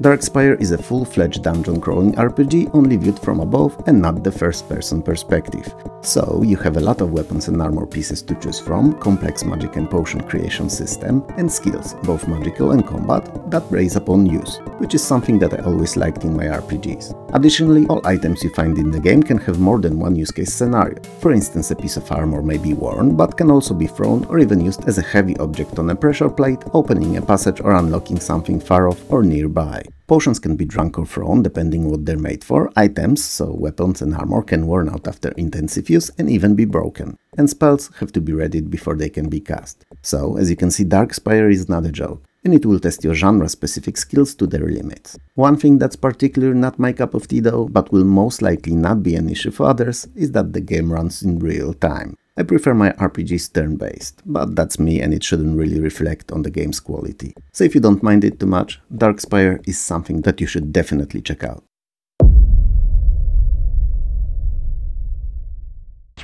Cylindrix is a 3v3 3D arcade shooter with 360 degrees rotation and arenas in the shapes of cylinders, hence the name. Each arena that your team of 3 will take the opponents on is different, features unique to its physics and atmospheric conditions and initial configuration. So, for each, you must choose your team wisely to not only win against the opponents, but also survive the environments. There are 37 warriors/pilots from 10 different races to choose from, and they all have their own skills, strong and weak points too. There's also 8 vehicles described with maneuverability, speed and firepower, and combining the right crafts with correct drivers for given cylinders challenges is a key to victory. The action is fast and frantic, so fast in fact that in the heat of the moment, if you've not played the game countless times before, it may be difficult to differentiate friend from foe. But the more you play, the more you get to familiarize yourself with the controls, vehicles, challenges and how everything works, the better you will be and the easier each encounter will become. The innovative, complex and entertaining gameplay is definitely Cylindrix's strongest suit, and the adrenaline-pumping experience of each combat will no doubt keep you entertained for hours. If you can excuse the game's presentation, that is. Cause while it's full 3D and easily readable so to speak, it lacks textures, detail and polish. Now, perhaps it was deliberate choice to keep it fast and smooth on most systems of the time, but I feel that it could look a lot better. To summarize, if you're on the edge and don't know if you should try it out or not, and the graphics don't look particularly interesting to you, think of it as Tempest 2000, but in full real 3D and with rotation. So a game that isn't good because it looks great, but it's good because it plays fantastic and is hella addicting. And then try it out.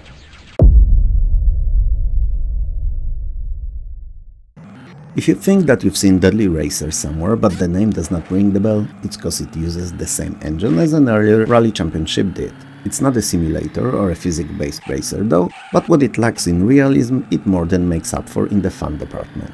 It features 10 different cars to choose from, all of them differently spec'd and behaving on the tracks, and all modeled after the real-life counterparts, though named in a copyright-safe manner. So your Porsche would be Corsa, Toyota Celica is Toyota Celica, and Lancia Delta is aptly named Mencia, and so on. Plenty different names not to get sued, but also familiar enough to be easily recognizable. There are 3 gameplay modes of practice, single race and world tournament rally, and automatic or manual gearbox. You can choose between 4 sceneries of city, marsh, desert and snow too, and your car, regardless which you'll choose, feels entirely different on each, taking track conditions, weather and their microclimate in mind. I've been talking about it for a little while now, and there's still nothing here that would justify the deadly in the title, right? Well, it's all down to how the races run, cause you have 2 different meters for your cars, fuel and damage. And you must be careful how you drive, cause couple of jumps too many or few curb collisions more than it's reasonable and your race may be over. Deadly Racer is obviously an arcade game, and as such it's really fun. And as soon as you get used to the controls, the damage should be something that you don't worry too much about, having mastered all the cars that is. But initially at least, make sure to keep an eye on the meter, as it may make or break your game. Graphics and sounds are fantastic, at least for a top-down racer, and the digitized cars work well on a minutely detailed backgrounds in various weather and track conditions. All that combined with a constant roar of your powerful engine will make Deadly Racer a blast. Keep in mind, however, that just as I said, controls take a minute to get used to, and before you do, it is actually a really demanding, even if not a simulation title.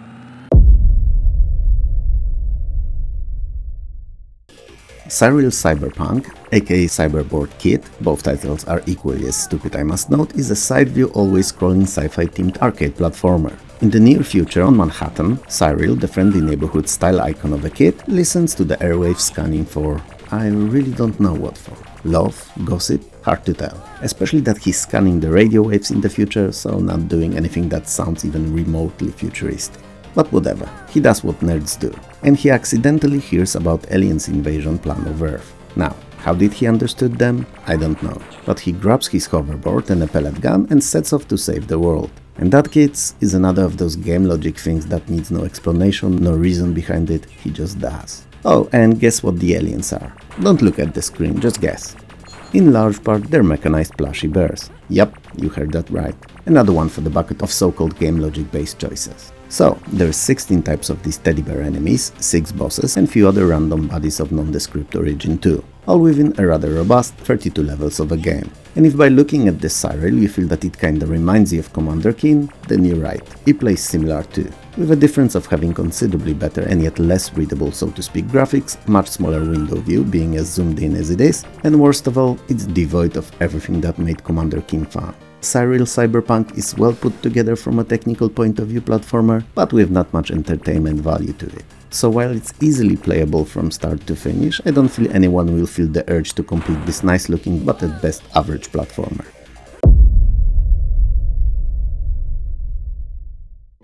Deathgate is a point-and-click fantasy adventure based on the best-selling novels by Margaret Wise and Tracy Hickman. 2000 years ago, the world was split into 5 realms, all by the hand of an advanced and evil race known only as Sartan. The humans, dwarves and elves were split between 4 of these worlds named for the 4 elements, and the race of Patrin were banished to the deadly labyrinth. 2000 years have passed in a heartbeat for humanoids living in the sunlight, but Patrin were constantly trying to find a way out. Eventually they sorta did. You play as Haplo, a young patron that's given a quest by his lord XR to travel through the Deathgate into each of the worlds to find their seal pieces, so that the planet could be reconstructed and so patrons could have their revenge on the Sartan. Deathgate for the most part plays like most other first-person adventures, so you travel around different locations, find and use items, converse with characters and solve various puzzles, many of which are inventory-based and some will require use of magic. Magic that's heavily integrated into the entire gameplay and game's engine too, same as it was in Original's book story. Now, I've never played Deathgate,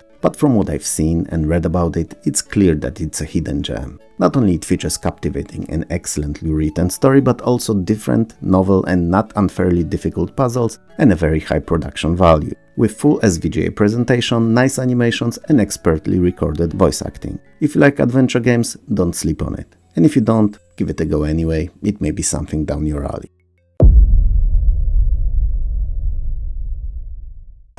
My first experience with Dangerous Streets was through a gaming mag, seeing it on screenshots. It looked amazing. Huge, colorful and uniquely designed characters fighting it out in an interestingly looking locales. It had to be great. I mean, it looked as good, if arguably not better even than Street Fighter 2 did.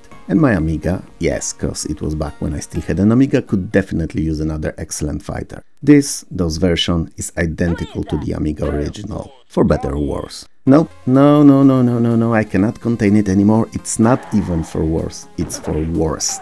W-O-R-S-T. It's easily one of the worst versus fighting games ever made. The smelliest of gaming poops out there. You see, Dangerous Streets is a game that looks really good on the screenshots, so good in fact that it may lure you into getting it if you've not read the review of it anywhere. And when you do finally bring it home and run it, oh my days, it will be painful. It will hurt you in your gut and wallet, cause you've just thrown away money on the trashiest game out there, and it will hurt your head and your eyes alike. Being as jumpy with maybe a frame or two of animations at most for each of the moves. Those animations are so terrible in fact that when coupled with difficult to gauge collision boxes, most of the time you don't even know if you're hitting the opponent or not. And since not every move has a visible feedback, because why would it have one in a fighting game, it's more of a game of chance rather than skill. Though ultimately you've lost it already anyway, since you've got the game in the first place. And I don't even mean all of it with special moves, cause while there are some in the game, pulling them off may be borderline impossible given the controls are as clunky as the presentation is. In short, Dangerous Streets looks, sounds and plays awful, and I wouldn't recommend it to my worst enemy, to my nemesis even. In fact, so inhumane that I don't think it could be even used as a means of torture, cause having to play this monstrosity may be comparable to having your nails being pulled out. It's a nightmare. But, so that I'm in a clear and gave you everything that there is to know about it, and so that you wouldn't think that I've skipped something important, Dangerous Streets can be played in single player, 2-player and so-called tournament mode, where you face all the opponents with one of the 8 fighters that you pick for yourself, and it features standard combinations of weak, medium and strong attacks, along with an unknown number of specials. Unknown, cause pulling them off without fail to confirm that they're there and not just glitches seems impossible. In the last video in the series I've said that Creep Clash is worse than Dangerous Streets, but having to come back to it again and relive the nightmare once more, even if through perspective of research, Amiga port on emulation and YouTube videos only, makes me question that statement. I think it's best that you decide which is worse all by yourself. You take the mental hit this time.